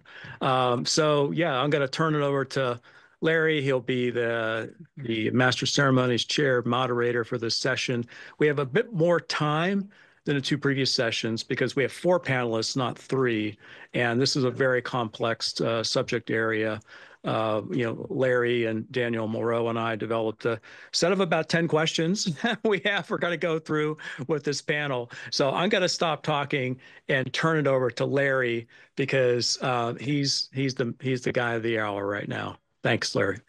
Great. Thanks very much, Charles, and to our panelists, esteemed panelists. It's an honor to facilitate the discussion today. The NRSB is especially interested in discussing this important topic, alpha theranostic development, since theranostics and particularly targeted alpha therapies, they represent an exciting ongoing radiopharmaceutical development arena with, I guess you could say, much potential for making precision medicine possible for patients. And so today we are so pleased to have Rebecca Abergel, Associate Professor, Department of Nuclear Engineering and Chemistry at the College of Engineering, University of California, Berkeley. And she's a Senior Faculty Scientist and Director at the Glenn T. Seaborg Center at the Lawrence Berkeley National Laboratory. So welcome very much, Rebecca. Dr. Lisa Baudet is attending and member of and director of the radiopharmaceutical therapy section of the molecular imaging and therapy service in the Department of Radiology. She's also an early drug development specialist at Memorial Sloan Kettering Cancer Center, an international expert in this field. So thank you very much for joining with us today. Dr. Tara Mostrin is Assistant Professor, Nuclear Engineering Program and Civil and Environmental Engineering at the University of Utah. She's going to help us understand literally how these fit together.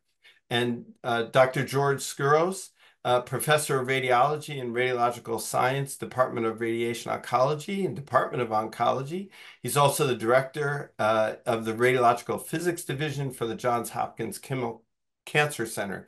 So again, it's an honor, and I know that myself and the rest of the NRSB are really thrilled to have the opportunity to spend this amount of time talking about a very exciting area of development. So I'd like to start with George. If you could explain for us a little bit about what alpha theranostics are, or theranostics in general, including alpha theranostics, and how diagnostics and therapeutics are combined. Larry, thanks so much. Let me start by saying this is really, if you think of swords into plowshares, this is really the topic of these presentations. So to answer your question, I see I have about 5 minutes, but I put these slides together when I saw what we were going to discuss. So the basic thing we're talking about here is radiopharmaceutical therapy, cancer therapy, where you have a targeting molecule. This is an antibody, and you link it to a chelate, and others on this panel can talk about this stuff in a lot more detail. And then with this structure, you can either put a beta particle emitting radionuclide or an alpha particle emitting radionuclide. And if we go down here, you can see that, for example, the lutetium-177 can emit both beta particles and photons. So the fundamental advance here is first you're delivering alpha particle emitters to cancer cells, which lead to massive double-strand breaks, very difficult to repair in terms of standard repair mechanisms, and resistance is pretty much unlike standard resistance mechanisms that you think of in terms of pumps and other sort of pathway inhibitor type things. So this is sort of what I present when I think of theranostics. These are this is sort of the granddaddy of them all. At Sloan Kettering with an antibody linker and so on. This was the first FDA-approved agent. It's basically a calcium mimetic, radium-223 alpha emitter, Xofigo. And then we have a prostate cancer agent and a neuroendocrine agent. So, so why is all this important? Well, it's really fundamentally different from the way we've been treating cancer. I mean, what I found really interesting is that in oncology, drugs that go to a phase 1 trial, meaning that they've passed all the preliminary stuff, they've got an IND, they've been approved by the FDA to go into an initial clinical trial evaluation. So of those, 97% of them don't make it into humans as an FDA-approved drug. So the success rate is dismal. And there are a bunch of reasons for that. But you know, I really believe that the complexity of cancer can account for a big part of that. And this technique is really quite simple in essence. Find a targeting vehicle that recognizes a cell surface marker, label it with a radionuclide that emits beta particles or alpha particles. And then it's a question of, from the dosimetry aspect, it's a question of where does it go and how long does it stay there. I have this other slide, but so I generated this slide in like the last 10 minutes, and I quickly shared it with Lisa. So she's going to be presenting also. So I won't talk about it too much. So I hope everybody knows that I'm joking. I won't talk about it too much, and I'll just stop there. Thanks very much. I really appreciate that your swords into plowshare statement links together the earlier panels that we had today for the NRSB. You know, clearly this development area certainly falls under the Atoms for Peace agenda of long ago, which continues. And I also very much appreciate the fundamental difference of these targeted alpha theranostics against other oncologic drugs. That is really key for understanding as we move forward. To that end, Lisa, could you explain the current and future developments of these applications in the clinic, since you are right next to the bedside, and the beneficial impact on patients overall? Thanks. Well, thank you very much. And I'm delighted and honored by this invitation to speak to the board today. I like to present a timeline perspective of the introduction of theranostics. The first theranostic that was ever introduced was iodine. We didn't call it as such, but it was radioactive iodine. So starting from the first experiments of Arthur Roberts and Saul Hertz in the late 1930s, we passed to the invention of radio-labeled octreotide by Eric Krenning in the early 1990s, who then had the idea of applying the same compound for given in high activities for therapy, utilizing and exploiting the Auger emission, to then switch to the use of beta emitters. First yttrium-90 dotatate, then we switched to lutetium dotatate, which was the object of the first registration trial for a theranostic agent, which led to the approval of lutetium dotatate in the United States in 2018. And then changing gears, the approval, the randomized study vision trial, which led to the approval of the lutetium PSMA 617 in the prostate cancer, metastatic prostate cancer space. And this is what George has already said, briefly said. Today, we have a very busy marketplace. We have several players in the field, which is very reassuring for a branch which was almost unknown 25 years ago. And also the market value of theranostics is increasing. And the theranostic concept, as we know it, is obviously the fusion of two words. One is diagnostic and the other is therapeutic. And it leverages the affinity or the affinity of a ligand for a cancer characteristic, like a receptor, an antigen, and this ligand is made radioactive through the a chelator, which holds either a diagnostic or a therapeutic isotope, thus allowing us to switch from the diagnostic phase to the therapeutic phase and back to the diagnostic phase for the follow-up. And so there's a so-called theranostic motto where we say we see what we treat and we treat what we see. And diagnostic isotopes, gallium, copper, therapeutic isotopes, beta and alpha emitters, which are nowadays more important.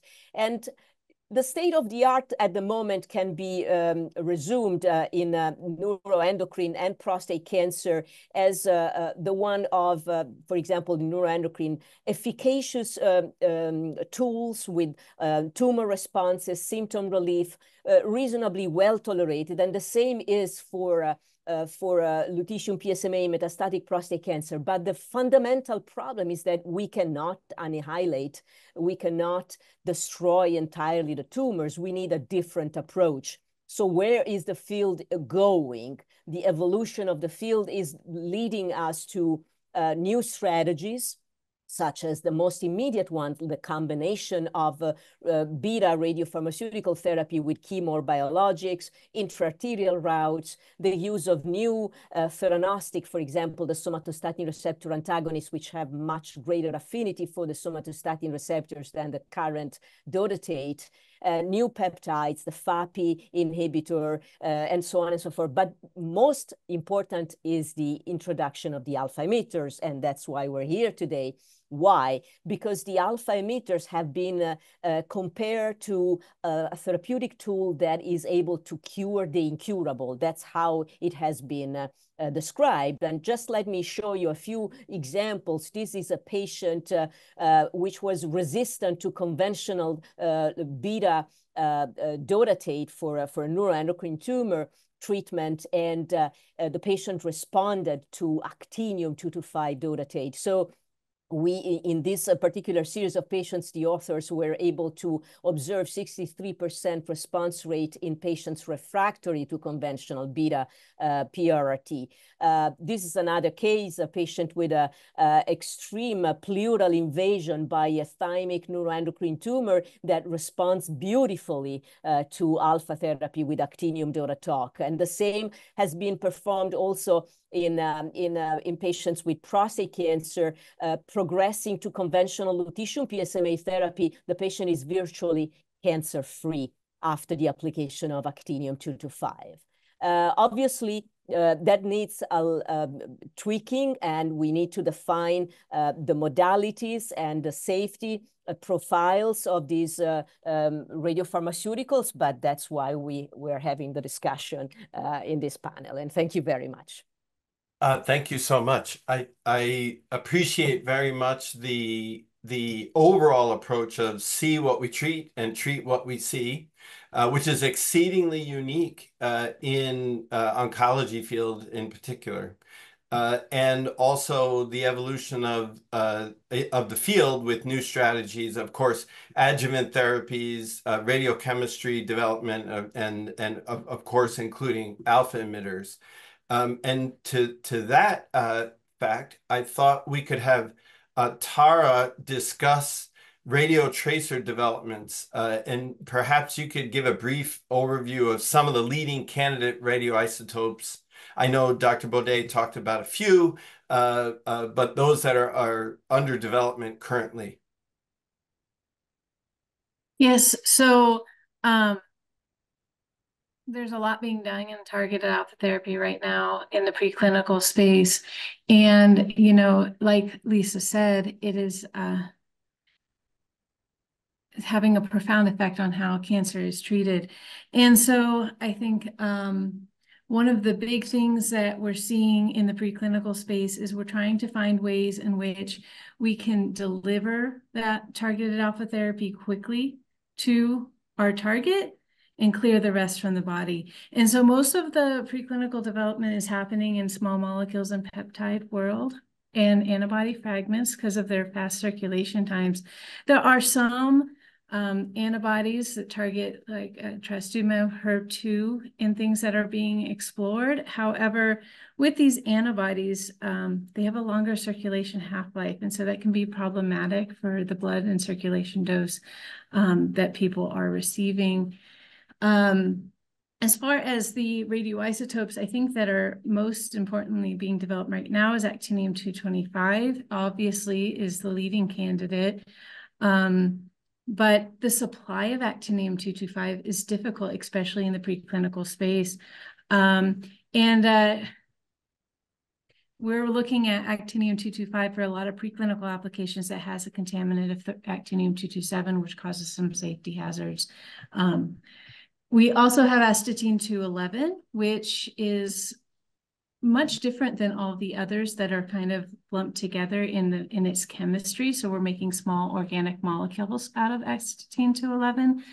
And so that's being used primarily for cancer therapy as these small molecules that can target these cancers. We have lead-212, which is also an alpha emitter. The nice thing about lead-212 is that it has a true theranostic pair. So you can get lead-203, which can be used for SPECT imaging. So you can use the lead-203 tracer to image and then the lead-212 to do the alpha therapy. So that's really nice. It's the only alpha emitting radionuclide that has a true theranostic diagnostic pair associated with it. And also some of these shorter lives, you know, the lead-212, the bismuth-213, we need a radionuclide generator to supply these radionuclides. And so there's a lot of development in trying to find radionuclide generators that can actually supply larger quantities for these for clinical applications. This is a huge area of need, especially if we're going to see these go to the clinic and be used in clinical applications.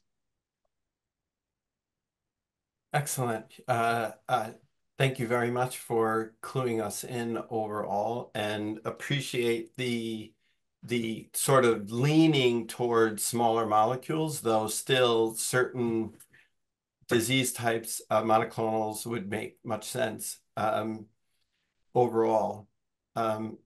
Rebecca, maybe you could talk about how, I mean, Tara made it seem like it was you snap your fingers and these all come together. And I know as radiochemists, you are spend a good bit of time. Could you describe some of the radiochemistry and some of the potential difficulties? You know, you want them to stick together long enough to do what they need to do, for example. But could you describe a little bit of that and some of the work currently going on?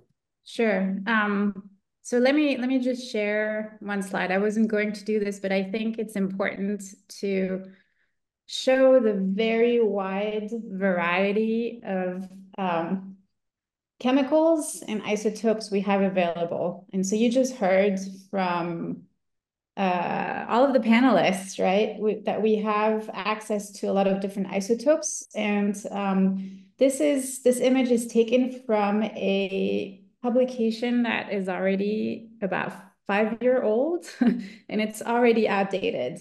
However, the reason why I'm showing it is because if we're looking at even just the alpha emitting isotopes, they're elements that are all over the periodic table, right? We're looking at radium, which is an alkaline earth metal, all the way to lead, post-transition metal, and astatine, which is considered a halogen, and then we have actinium and thorium that are below in the F element series. So all of those, yes, we definitely have to consider their radiological properties for the application itself, but as radiochemists, we also need to consider the very diverse chemistry, which is what we leverage to attach them onto the targeting vectors, right? And we saw kind of another version of this, this diagram where we have the targeting component, which can be an antibody or a peptide, some kind of molecule that has a biological activity that will target the cancer cell specifically. We have linkers that are involved. And depending on what type of radioisotope we're dealing with, we are going to have a chelating agent if we're dealing with a radiometal or some other small molecule that has specific functional properties that we can use to attach something like a halogen, like a iodine or astatine. And so really, a lot of the challenges reside in the chemistry of those chelating agents or small organic molecules, where we want the radioisotope to bind this entire construct very quickly and very effectively. We want it to be very stable so that we can prepare the clinical formulations, maybe ship them around or prepare them on site, but get them to the patients as stable constructs. We also need the construct to be stable enough in vivo during the time it takes to reach its target. And then we need it to be able to be stable enough to be either removed if it hasn't reached the target, or really get to where we want it to be. So a lot of the difficulty is in designing the chelating agent for isotopes like radium-223 or actinium-225 or thorium-227, or designing some labeling strategies for things like astatine-211, and making sure we can do this effectively in settings that are appropriate for the clinic. So if you think of a short-lived isotope that may need to be prepared on site, if you need to go through 3 to 6 steps in synthesis, this is not necessarily feasible in the various pharmacies that are available. Or if we need to do this, we would rather do it at room temperature and in a few minutes, rather than having to heat our solutions and have the reactions last for several hours. So all of this needs to be taken into consideration when we design the radiopharmaceuticals. Thank you. Thank you very much, Rebecca. Recognizing that it's a fast-moving field, partially because of the work of each of you and folks like you in the nation, trying to leverage that diverse chemistry for stably linking with target vectors. So I appreciate that, especially since one of the early degrees was chemistry. So there finally was nice to see. Thanks. Perhaps George, but really to all of the panels, what are the advantages or how would you compare alpha emitters versus beta emitters in this field? You know, are some better for certain disease types, or you know, et cetera? You know, there's a lot of you know, alpha therapies are generating very much interest. Could you comment on that? Perhaps start with George, but really any panel member, feel free to jump in. Yeah, Larry, thanks so much. Actually, the first couple of slides in pretty much any talk I give are making that contrast. If you think of cancer therapy, we've been using chemotherapy. It kills all rapidly proliferating cancer cells. The big advance in the course of cancer therapy was recognizing that cancer cells rely on molecular signaling to be cancer cells, basically to shift from a sort of physiologic cell to a cell that has uncontrolled and rapid proliferation. And the advance there was identifying these pathways, signaling pathways, and then finding, so this was a whole advance in cancer therapy, realizing that if you can interrupt those pathways that tell a cell it's a cancer cell, that then you could design drugs that interrupt those pathways and stop a cancer cell from being a cancer cell, not necessarily killing it, but preventing it from behaving like a cancer cell. And that really had some tremendous success. You can think of leukemia, BSR-ABL targeting. This is one of the key pathways, but small molecules, very big changes in first understanding of how cancer works, and then taking advantage of that to treat. So the issue with that is you need to keep delivering these drugs to maintain that block in the signaling pathway. And cells have, I mean, if I show a picture of the signaling pathways for a certain type of cancer, they have tremendous amount of redundancy. And yes, you can block one pathway, but the agent you're using to block it with leads to other effects. These agents have really tremendous enough and unexpected side effects. And eventually, over time, cancer becomes resistant to them. So it's an ongoing search for other agents or combination of agents. I'm not saying that things won't be different with radiopharmaceutical therapy, but it's fundamentally different because we go back to a very simple approach. Find a target, design a molecule that binds to that target, link a radioactive atom to that target, and that's it. Then it's a matter of how much radiation dose are you delivering, and where else is that dose being delivered to? So, and alphas in particular are, I think, as we've been saying, a big change from the past. When you think of external beam radiotherapy, you're delivering photons. They knock electrons around, and that leads to the damage that kills cells through DNA-mediated and maybe some other mediated pathways. But with direct delivery of alpha particles, which is uniquely a feature of radiopharmaceutical therapy, internal delivery of alpha emitters, we're just starting to learn what this can do. I would say that, so that's the distinction. Mm-hmm. And I can stop there. Oh, that's great. Anyone else want to talk a little bit about the distinction, you know, in addition to those hallmarks of cancer and molecular signaling and how these can go directly there? Yeah, Dr. Baudet? Yeah, I can elaborate from the clinical standpoint. Obviously, it represents a great promise for us. What we observe when we perform radiopharmaceutical therapy with beta emitters is that we have a net result.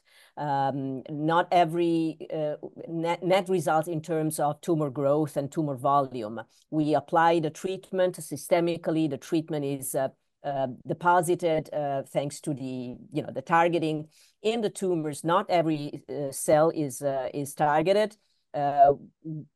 We need deep micro dosimetric work, which hopefully is developing, and the result that we have in clinic is either stability, progression, or response, but it's a continuum between the cells that we can kill, the cells that survive. With alpha therapy, provided we can deliver the whole treatment to the treatment to the whole tumor volume, we can overcome the resistance of the tumor cells, and this is testified by the numerous cases of, I like to say, curing the incurable, because that's exactly how it has been reported. Once we can really deliver the energy to the majority of the tumor cells, we can obtain very brilliant results, which is what we need to, improve the treatments for our patients. Thank you. I know oncology is the key, but has there been discussion of any outcomes other than cancer for theranostic related radiopharmaceutical theranostics? Yeah, Rebecca, maybe? Sure. There have been several programs looking at applications of radiotheranostics for targeting microbial pathogens, bacteria, right, for infectious diseases, also to target viruses and fungi. So, I think there is a lot of opportunities in that space if you're looking at being able to find a target that is specific to the diseased cell or the pathogen that you want to target, and then preparing a vehicle, a peptide, a small molecule, an antibody that will get to that target. For the bacterial infections, one interesting point is, again, that the bacteria may not have the same resistance mechanisms that they may have against traditional antibiotics, because of the pathways involving radiation and destroying the bacterial cells. And so there are a lot of research programs at the moment that are exploring going beyond cancers and finding appropriate targets. Thank you. And Tara, to go back to one of your comments about having a true theranostic pair, I know at Memorial Sloan Kettering we played with it a little bit, but PET theranostics would really do that, wouldn't it? Because it would be all in one. Of course, they're expensive, and therein lies part of the big issue. But any comments on that? In other words, having the PET agent deliver both the image and, of course, the beta. So I guess what I'm assuming you mean is when you have two different isotopes on one ligand. And so one does the diagnostic and PET, and one is doing the theranostic and the alpha emitter. And I think that there is a lot of interest in developing those. They are more complicated, especially if you're going to use something like fluorine-18, because it's short-lived.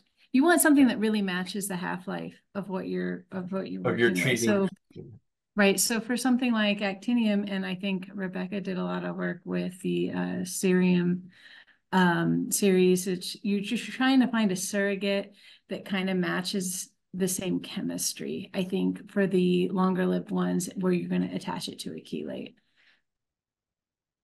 Great, thank you.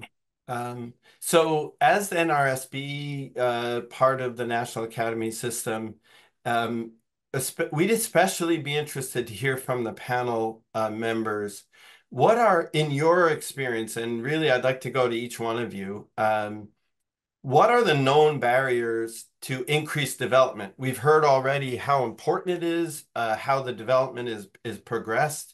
Each of you, I was interested to hear, have dropped into your comments what a barrier. But I'd like to kind of talk about those very, specifically. What are the barriers to increased development, use of theranostics, and other radiopharmaceutical therapies at this time, from your unique perspective? And maybe we could start with the clinic. Dr. Baudet, maybe we could start with you. Sure. Barriers for radiopharmaceutical therapy in general, theranostics more in particular, and even more in particular, the alpha therapies are several. Logistics, production, distribution. For example, alpha emitters, their rarity and preciousness, and everybody remembers the shortage of actinium earlier this year. Storage, distribution, the workforce, the equipment that one needs. Not every center can afford that. Access both to knowledge on behalf of the doctors and access to radiotheranostics on behalf of the patients. The training of the personnel, of the doctors, of the nurses, of the physicists, and everybody. Important is the financial viability of this approach, because these drugs are now becoming very expensive.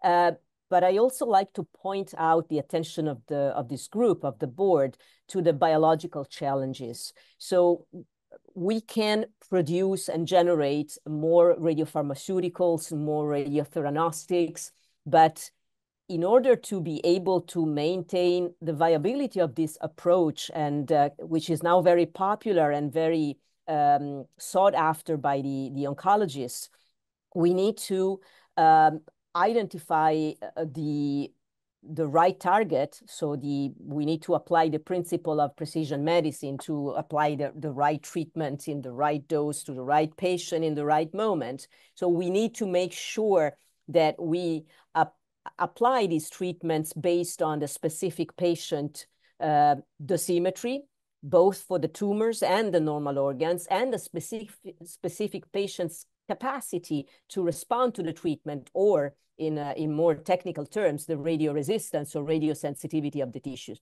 Nowadays, dosimetric techniques have improved considerably and now allow us to image both alphas, betas, and with precision and with saving of time.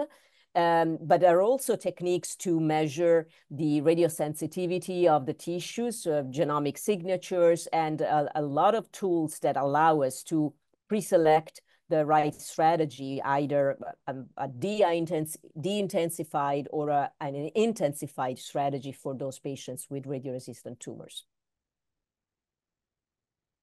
Excellent. We have a lot of work to do. Tara, could you comment from your unique perspective on what some of the barriers are? Yeah, so I think one of the major barriers is availability of these radionuclides. Actinium-225 has a very limited supply clinically, and then you have lots of these companies coming up trying to make actinium-225, and it's a challenge. It requires a radioactive target of radium-226. Radium-226 decays to a gas, radon-222. And so these companies are taking, milligram to gram quantities, depending on which production route they're trying to go through, and they want to irradiate these targets. So making these facilities is not easy. You have to find a way to contain that gas so it doesn't get released into the atmosphere. So for actinium-225, also just the availability of radium-226 is an issue for these companies to get a hold of it. And it's a precursor not only for actinium-225, but also for thorium-227 and radium-223. You also have availability concerns for astatine-211. It requires a 30 MeV alpha-emitting cyclotron. There's only a few of those in the country. And so it's a 7-hour half-life. So right now, feasibly, astatine can only exist within a small radius of those facilities. So that's a problem with astatine. And same thing with lead-212. We have, again, availability concerns with lead-212 as well. Another concern, and Lisa kind of touched on it, is training. So as alpha therapy has become more and more popular, more and more research labs at universities want to study it. And they're used to working with things PET isotopes, right? And the safety concerns with working with a PET isotope and an alpha isotope are completely different. And the annual limit of intake, the amount that you could be exposed to internally for an alpha emitting isotope, is orders of magnitude lower than that for a PET isotope. So you have to be very cautious, and you really need to be well trained, especially when we're working with students who may or may not always know the right thing to do. And so I think that's a big part. And then third, another major issue is waste disposal. So right now, actinium-225, the pure stuff is mostly going to the clinic. If you want, a lot of universities are taking the contaminated actinium-227 variety, which one is extremely radiotoxic. I believe it's the most radiotoxic isotope in existence. And then two, disposing of actinium-227 is extremely expensive. Even if you don't mixed waste, just plain actinium-227 in its simplest form can be a real problem for some of these universities to dispose of. So we have to think about that in the development, and how do we get access, because we can't get things into the clinic if people can't get things preclinically done to prove that it can work to move on to the next stage. Yeah, I very much appreciate all of those aspects, not the least of which is the availability overall, especially reminding us that the preclinic work has to happen before we're in the clinic. Sometimes I think of the use of alpha particles as sort of a back to the future kind of thing. Historically, at least the big medical centers used radium way back in the day, but that generation of users is no longer in the labs or the clinic. And even the regulators that regulated radium back in the day are not here to regulate alpha, and it raises issues of training even the regulatory groups. So thanks for those comments. Rebecca, any additional comments with regard to barriers currently? Yes, I can only echo what Lisa and Tara have said in terms of supply, training, and waste disposal. I will add that in my experience, the training is really paramount, especially in characterizing the isotopes, right? We're seeing more and more opportunities to supply various isotopes using various nuclear reactions that may generate more trace contaminants. And folks in nuclear medicine departments are not necessarily accustomed to having to determine which trace contaminant are in there, right? Depending on whether they're alpha, beta, or gamma emitters. And we were just talking about the contamination with actinium-227. Some people may not even know that their actinium-225 is contaminated. And so that really is a big issue, that we start having sources that are known and disseminated in university settings and hospital settings. To me, this really represents something that we need to address fairly quickly before some incident happens. Yeah, certainly there are institutions who, from a regulatory standpoint, aren't ready for dealing with, for example, an actinium-227 decommissioning funding plan in case they were to close and there were trace contaminants that they had to prove were no longer there as they decommissioned. So that is significant, in addition to the paramount importance of training overall. George, to kind of bring this part of the discussion to a close, anything we've missed as far as barriers? Could you comment even on, say, FDA approval process and the rest? Yeah, absolutely. So a couple of sort of kind of quasi-philosophical points. Larry, you pointed to prior experience with alpha emitters. Alphas have a bad rap. And I would say, again, just to think through kind of on a bigger scale, the fact that we're having this discussion in a session that talks about nuclear waste and protection and how to deal with things like that really highlights one of the barriers to this field. We're not having it in the context of cancer therapy and the good aspect. So all the language related to dosimetry is hazard. What are the hazards of this stuff? And I think we need to focus on what are the benefits. If you think of chemotherapy, tremendously toxic. Who knows what the waste products do in our environment? So I would flip the thing and think more about the therapeutic benefits. And in terms of what are the barriers to therapeutic benefits, putting aside availability, which we've talked about. So I think key to all this is one of the questions on the board, which is, can we have a target against pancreatic cancer? So a technical barrier number one is expanding the molecules that can be used to target cancer cells. And in principle, that's completely doable. Right now, we can target neuroendocrine and prostate, as Lisa showed. There's no reason why we can't do pancreas. And in fact, there are some agents that are moving towards that direction. We can target breast cancer, name the cancer, and there's no reason for us not to be able to target it. In fact, there are some agents like FAPI that Lisa pointed to that could be pan-cancer targeting. They target the environment of the cancer cell, which is potentially available to all cancers. So we'll see how that goes. It's very early days. The other barrier I would point out, and we've seen it happen, is that these agents are thought of as oncology agents. So they start out in the hands of medical oncologists. They're tested in the medical oncology regime.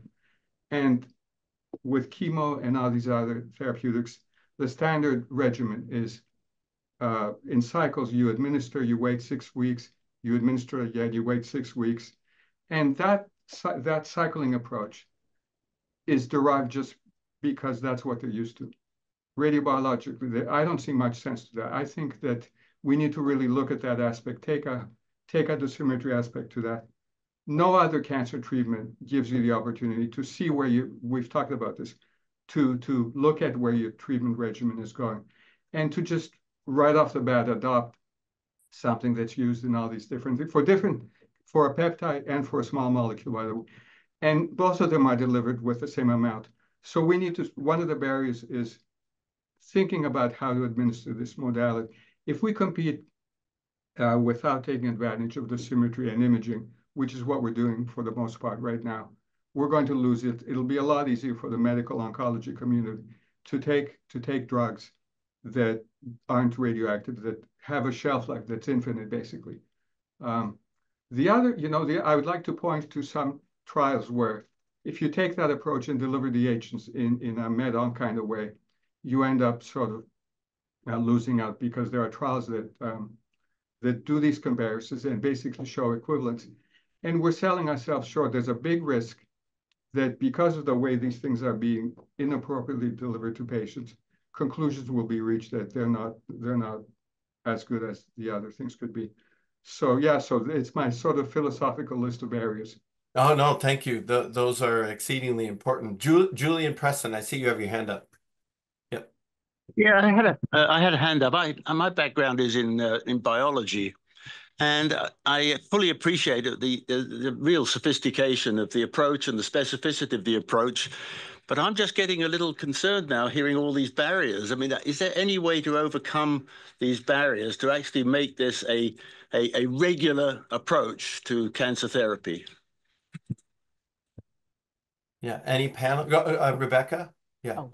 Maybe I can answer this from the chemical perspective, right? If you have a selected isotope, let's say we decide actinium-225 is really the holy grail in terms of alpha therapeutics, and you have a chelator and the linker for which the chemistries are established. There are methods where you wanted to use one antibody or another antibody depending on your target, right? Those could be very well transferred from a peptide to an antibody to another one. So you could imagine that in the future, you have a platform where you have your chelator and your radioisotope, and depending on the cancer you want to target, you may use one or another antibody, but then the chemistry is the same. And so you could probably diversify those therapies fairly easily. Lisa, would you like to comment from a clinical standpoint too? Yeah, I think we probably painted the scene with you know with a little bit of pessimism. It's not, because we need to be aware, and I think the important thing is to maintain in this experience of development of theranostics, an expertise in nuclear oncology. This, it's too easy, as George mentioned, to skip the imaging phase. I see a lot of peripheral centers who are engaged in standard of care theranostics. Oh, we're not imaging the patients afterwards. So why would we do that? And then one step leads to the next, and then something that can be seen before before and during the treatment is not imaged anymore and is treated like any other chemotherapeutic agent. And all of a sudden we discover that patients are treated as it happened in certain protocols with resulting absorbed doses to the tumors of 2 grays for a full cycle of treatment with several, with a huge amount of radioactivity. So we can't let this happen because we will lose the field. So that's the important thing, to maintain an expertise of nuclear oncology, to perform dosimetry, and also to be aware, and this is I guess another topic of toxicity and potential scavenging techniques. Thank you. Don Frush, Dr. Frush. Yes, thanks. Hold on, let me.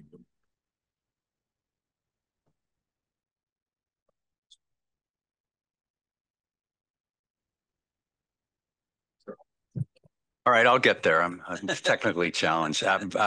This is more a comment, and I'll say that I'm a radiologist, so I would say not familiar with the topic, but recognize it's important. I'm also a seasoned radiologist. I guess it's a good word for old. And so the people coming up are going to be much more familiar with this, and I'll get back to this in just a second. But I want to thank you all for this presentation. I guess it's like a barbershop quartet, and that the fact that you complimented each other in the discussions was really remarkable. And thank you, Larry, for curating this. You were the right person to do it. Julian sort of touched on this. It's an extremely complex medical topic, but it's incredibly valuable. And as I think about it, and this is kind of tongue-in-cheek, but really the American Board of Medical Specialties needs to carve out a theranostics part. Now, whether that lives in radiology and nuclear medicine or not, but it just seems that to bring all these various specialties together, which involves interventional radiology, it involves surgery, potentially pathology, palliative care, oncologists, is becoming increasingly difficult to really distill and focus on the value of this. So I do say partly, you know, and having been on boards ABR before, I know it's challenging to do this, but it really is a compliment to the advances in the field. And I say that kind of pathway needs to be considered because it gets back at this thing. Who will own this? How does NRSB talk to individuals about the issues of radiation protection, about doses and so on? And right now it's sort of a disparate network of people who do this, but to have sort of a designated subspecialty in this area, I think would make that pathway of communication so much easier. Yeah, absolutely, Don. Yeah, go ahead, Dr. Baudet. Yeah, well, just one of my hats that I also wear is I'm one of the members of the board of directors of the American Board of Nuclear Medicine. And yes, I totally agree with your comment. There needs to be some consolidation, but the American Board of Nuclear Medicine, you know, reunites the knowledge and dispenses the knowledge on theranostics, and you know, our diplomats are required to have knowledge of theranostics, and the knowledge has been increasing over the years, and the questions that are posed to our diplomats are now increasingly about theranostics. Yeah, excellent. George? Yeah. Yeah, I would say there is a diversity of people involved. And I think critical to all that is to have physicists engaged at an equal level, because this is ultimately a radiation absorbed dose delivery modality. And I think the medical community is not really trained to deal with how to calculate and absorb doses. So it's got to be a partnership with physicists and you know, and nuclear medicine people. Thank you. Tara and Rebecca, could you comment, speaking about roles, because Don, that was great, on the roles. There are so many different roles that need to come to the table for this to be successfully borne out, at least in the nation. But what role do you see the U.S. national labs have? You know, I heard a number of the labs mentioned, but could you specifically talk about theranostics development currently and maybe what you'd like to see the labs be doing? Yes, so I think we see a lot of focus on isotope production in the national labs at the moment. This is one of the missions of the U.S. Department of Energy to make sure we have a consistent supply of needed radioisotopes. And so we have seen in the last 15 years lots of efforts directed towards finding new methods for radioisotope productions that are relevant to the medical community. We have 3 national labs that are very involved in production efforts: the Brookhaven, Los Alamos, and Oak Ridge National Labs. And they partnered to not only produce the isotopes, but purify them and make them available to the community. And more recently, we've had Pacific Northwest, Berkeley Lab, other labs just involved in making, for example, generators for lead-212, or just developing new methods and new ways to make those isotopes more available.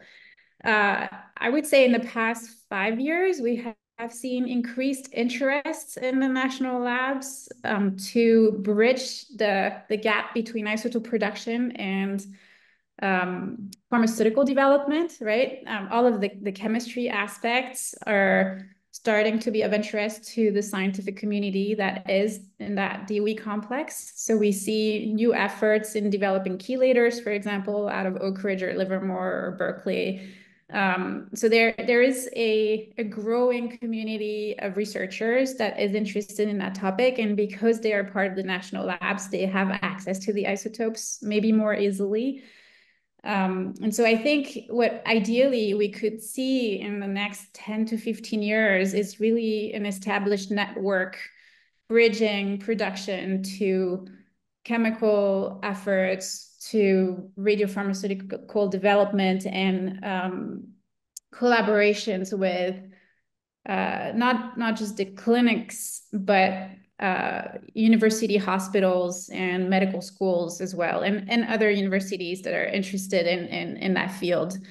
Another aspect that is important to the development is all the preclinical work, right?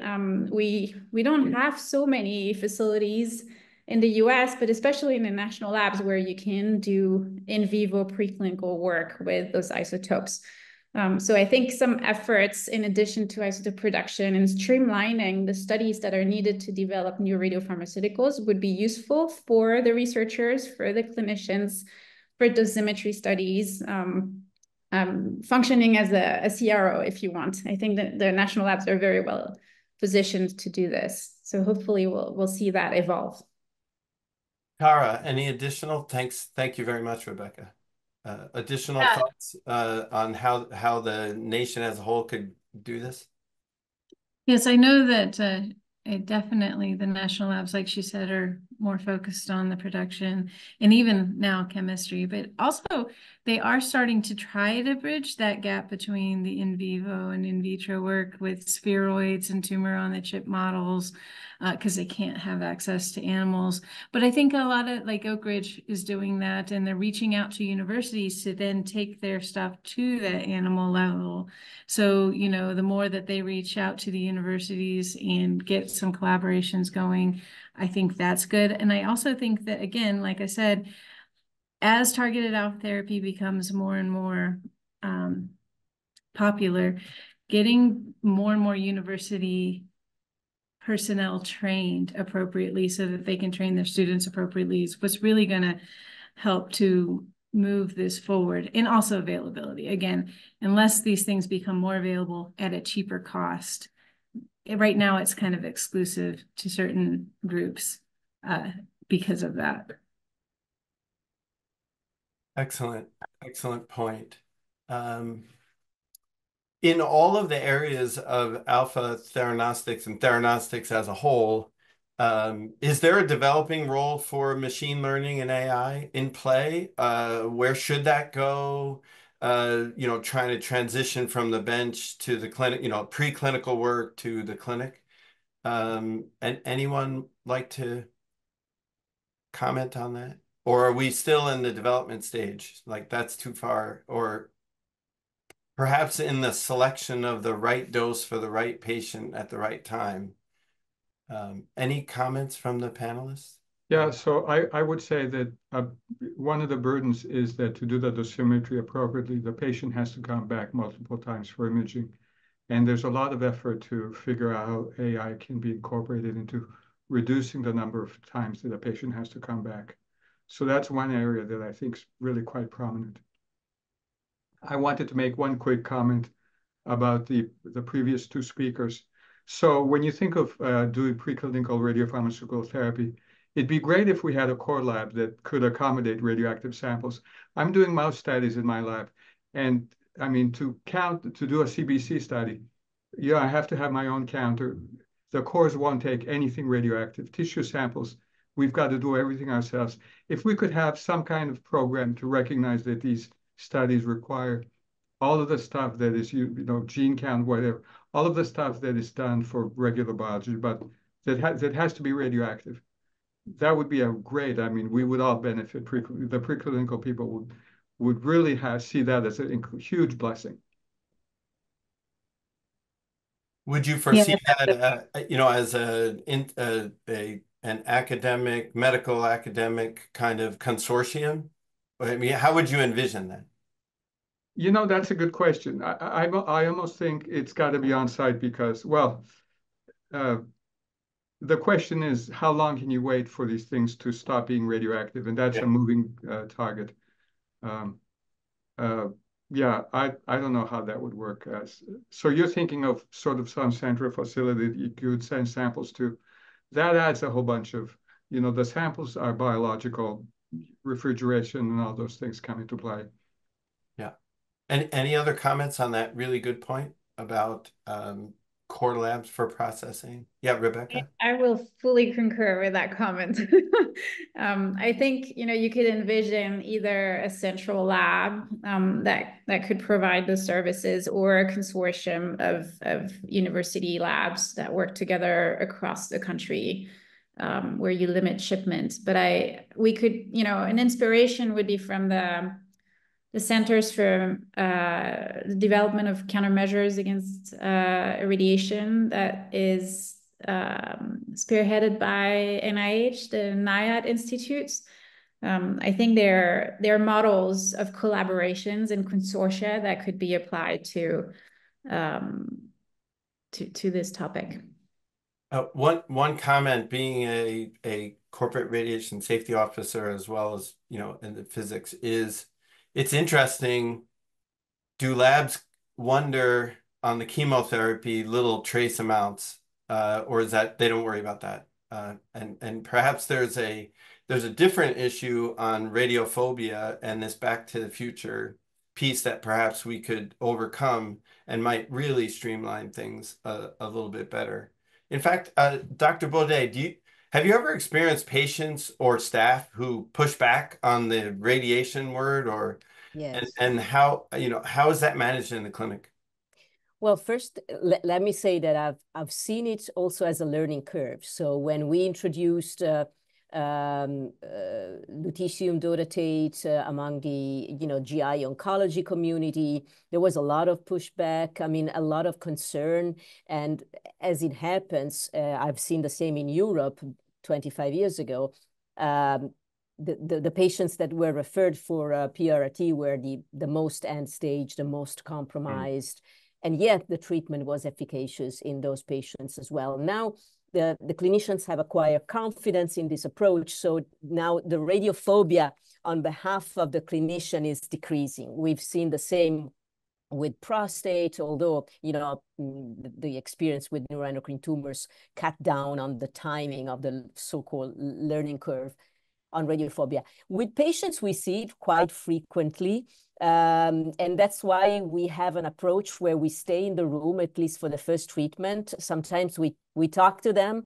And as you know, also the radiation safety officers are there. And we talk amiably of anything but what, you know, disease and symptoms and everything. And it's not infrequent that the patient asks, so when are we starting? And we say, well, we just finished.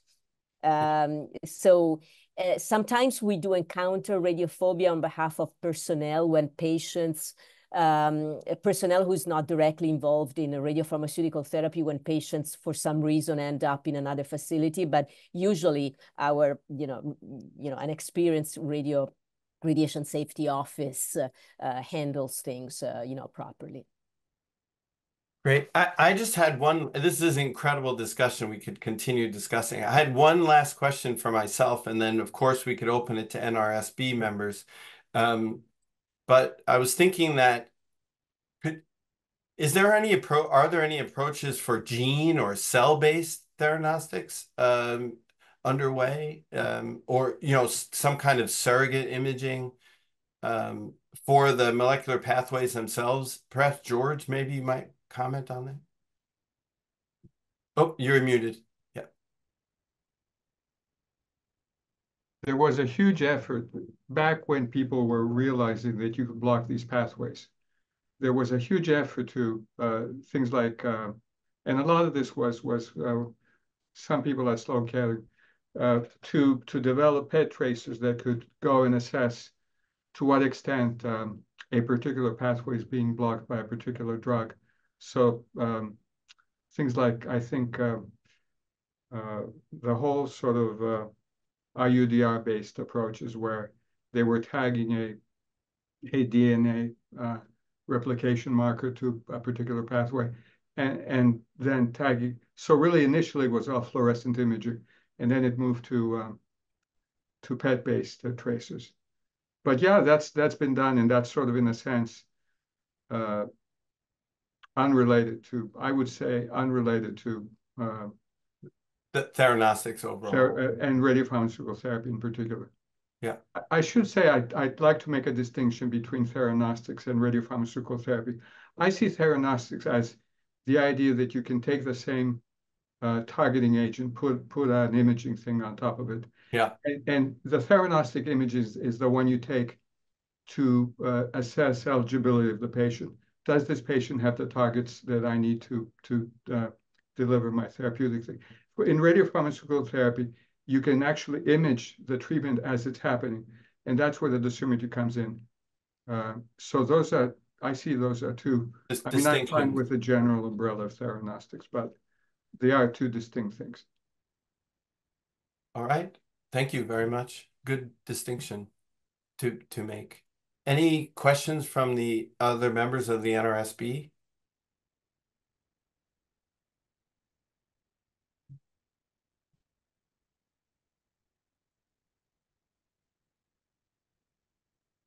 Otherwise, I will ask one.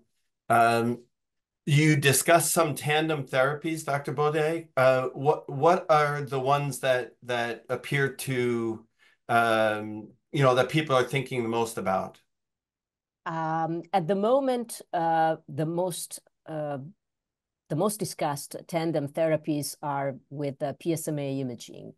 Theranostics. And particularly, this is an approach that was developed in Germany, where PSMA therapy has been developed.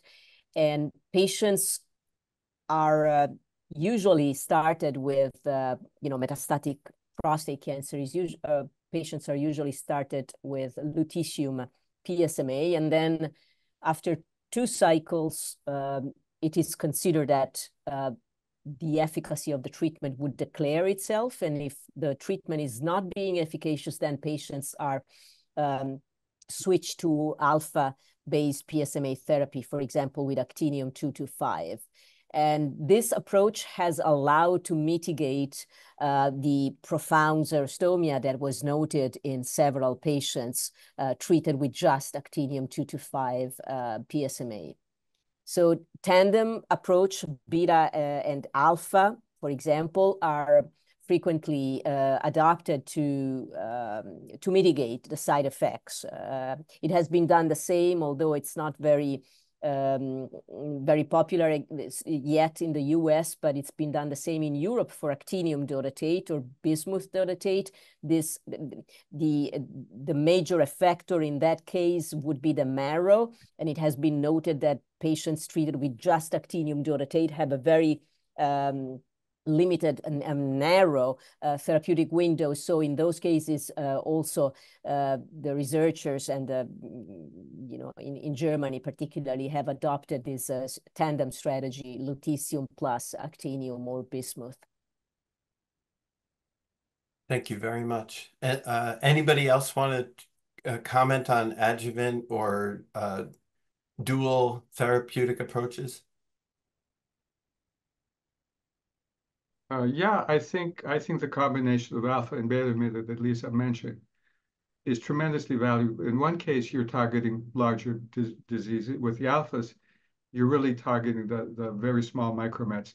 The other thing I would say is all these agents are wonderfully combined with external beam radiotherapy. Yeah.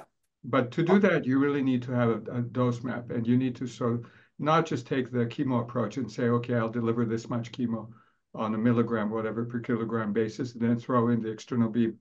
But we have the opportunity, in our case, to generate absorbed dose maps and deliver them to the rad-onc medical physicists and come up with a combined treatment modality that is based on absorbed dose delivery.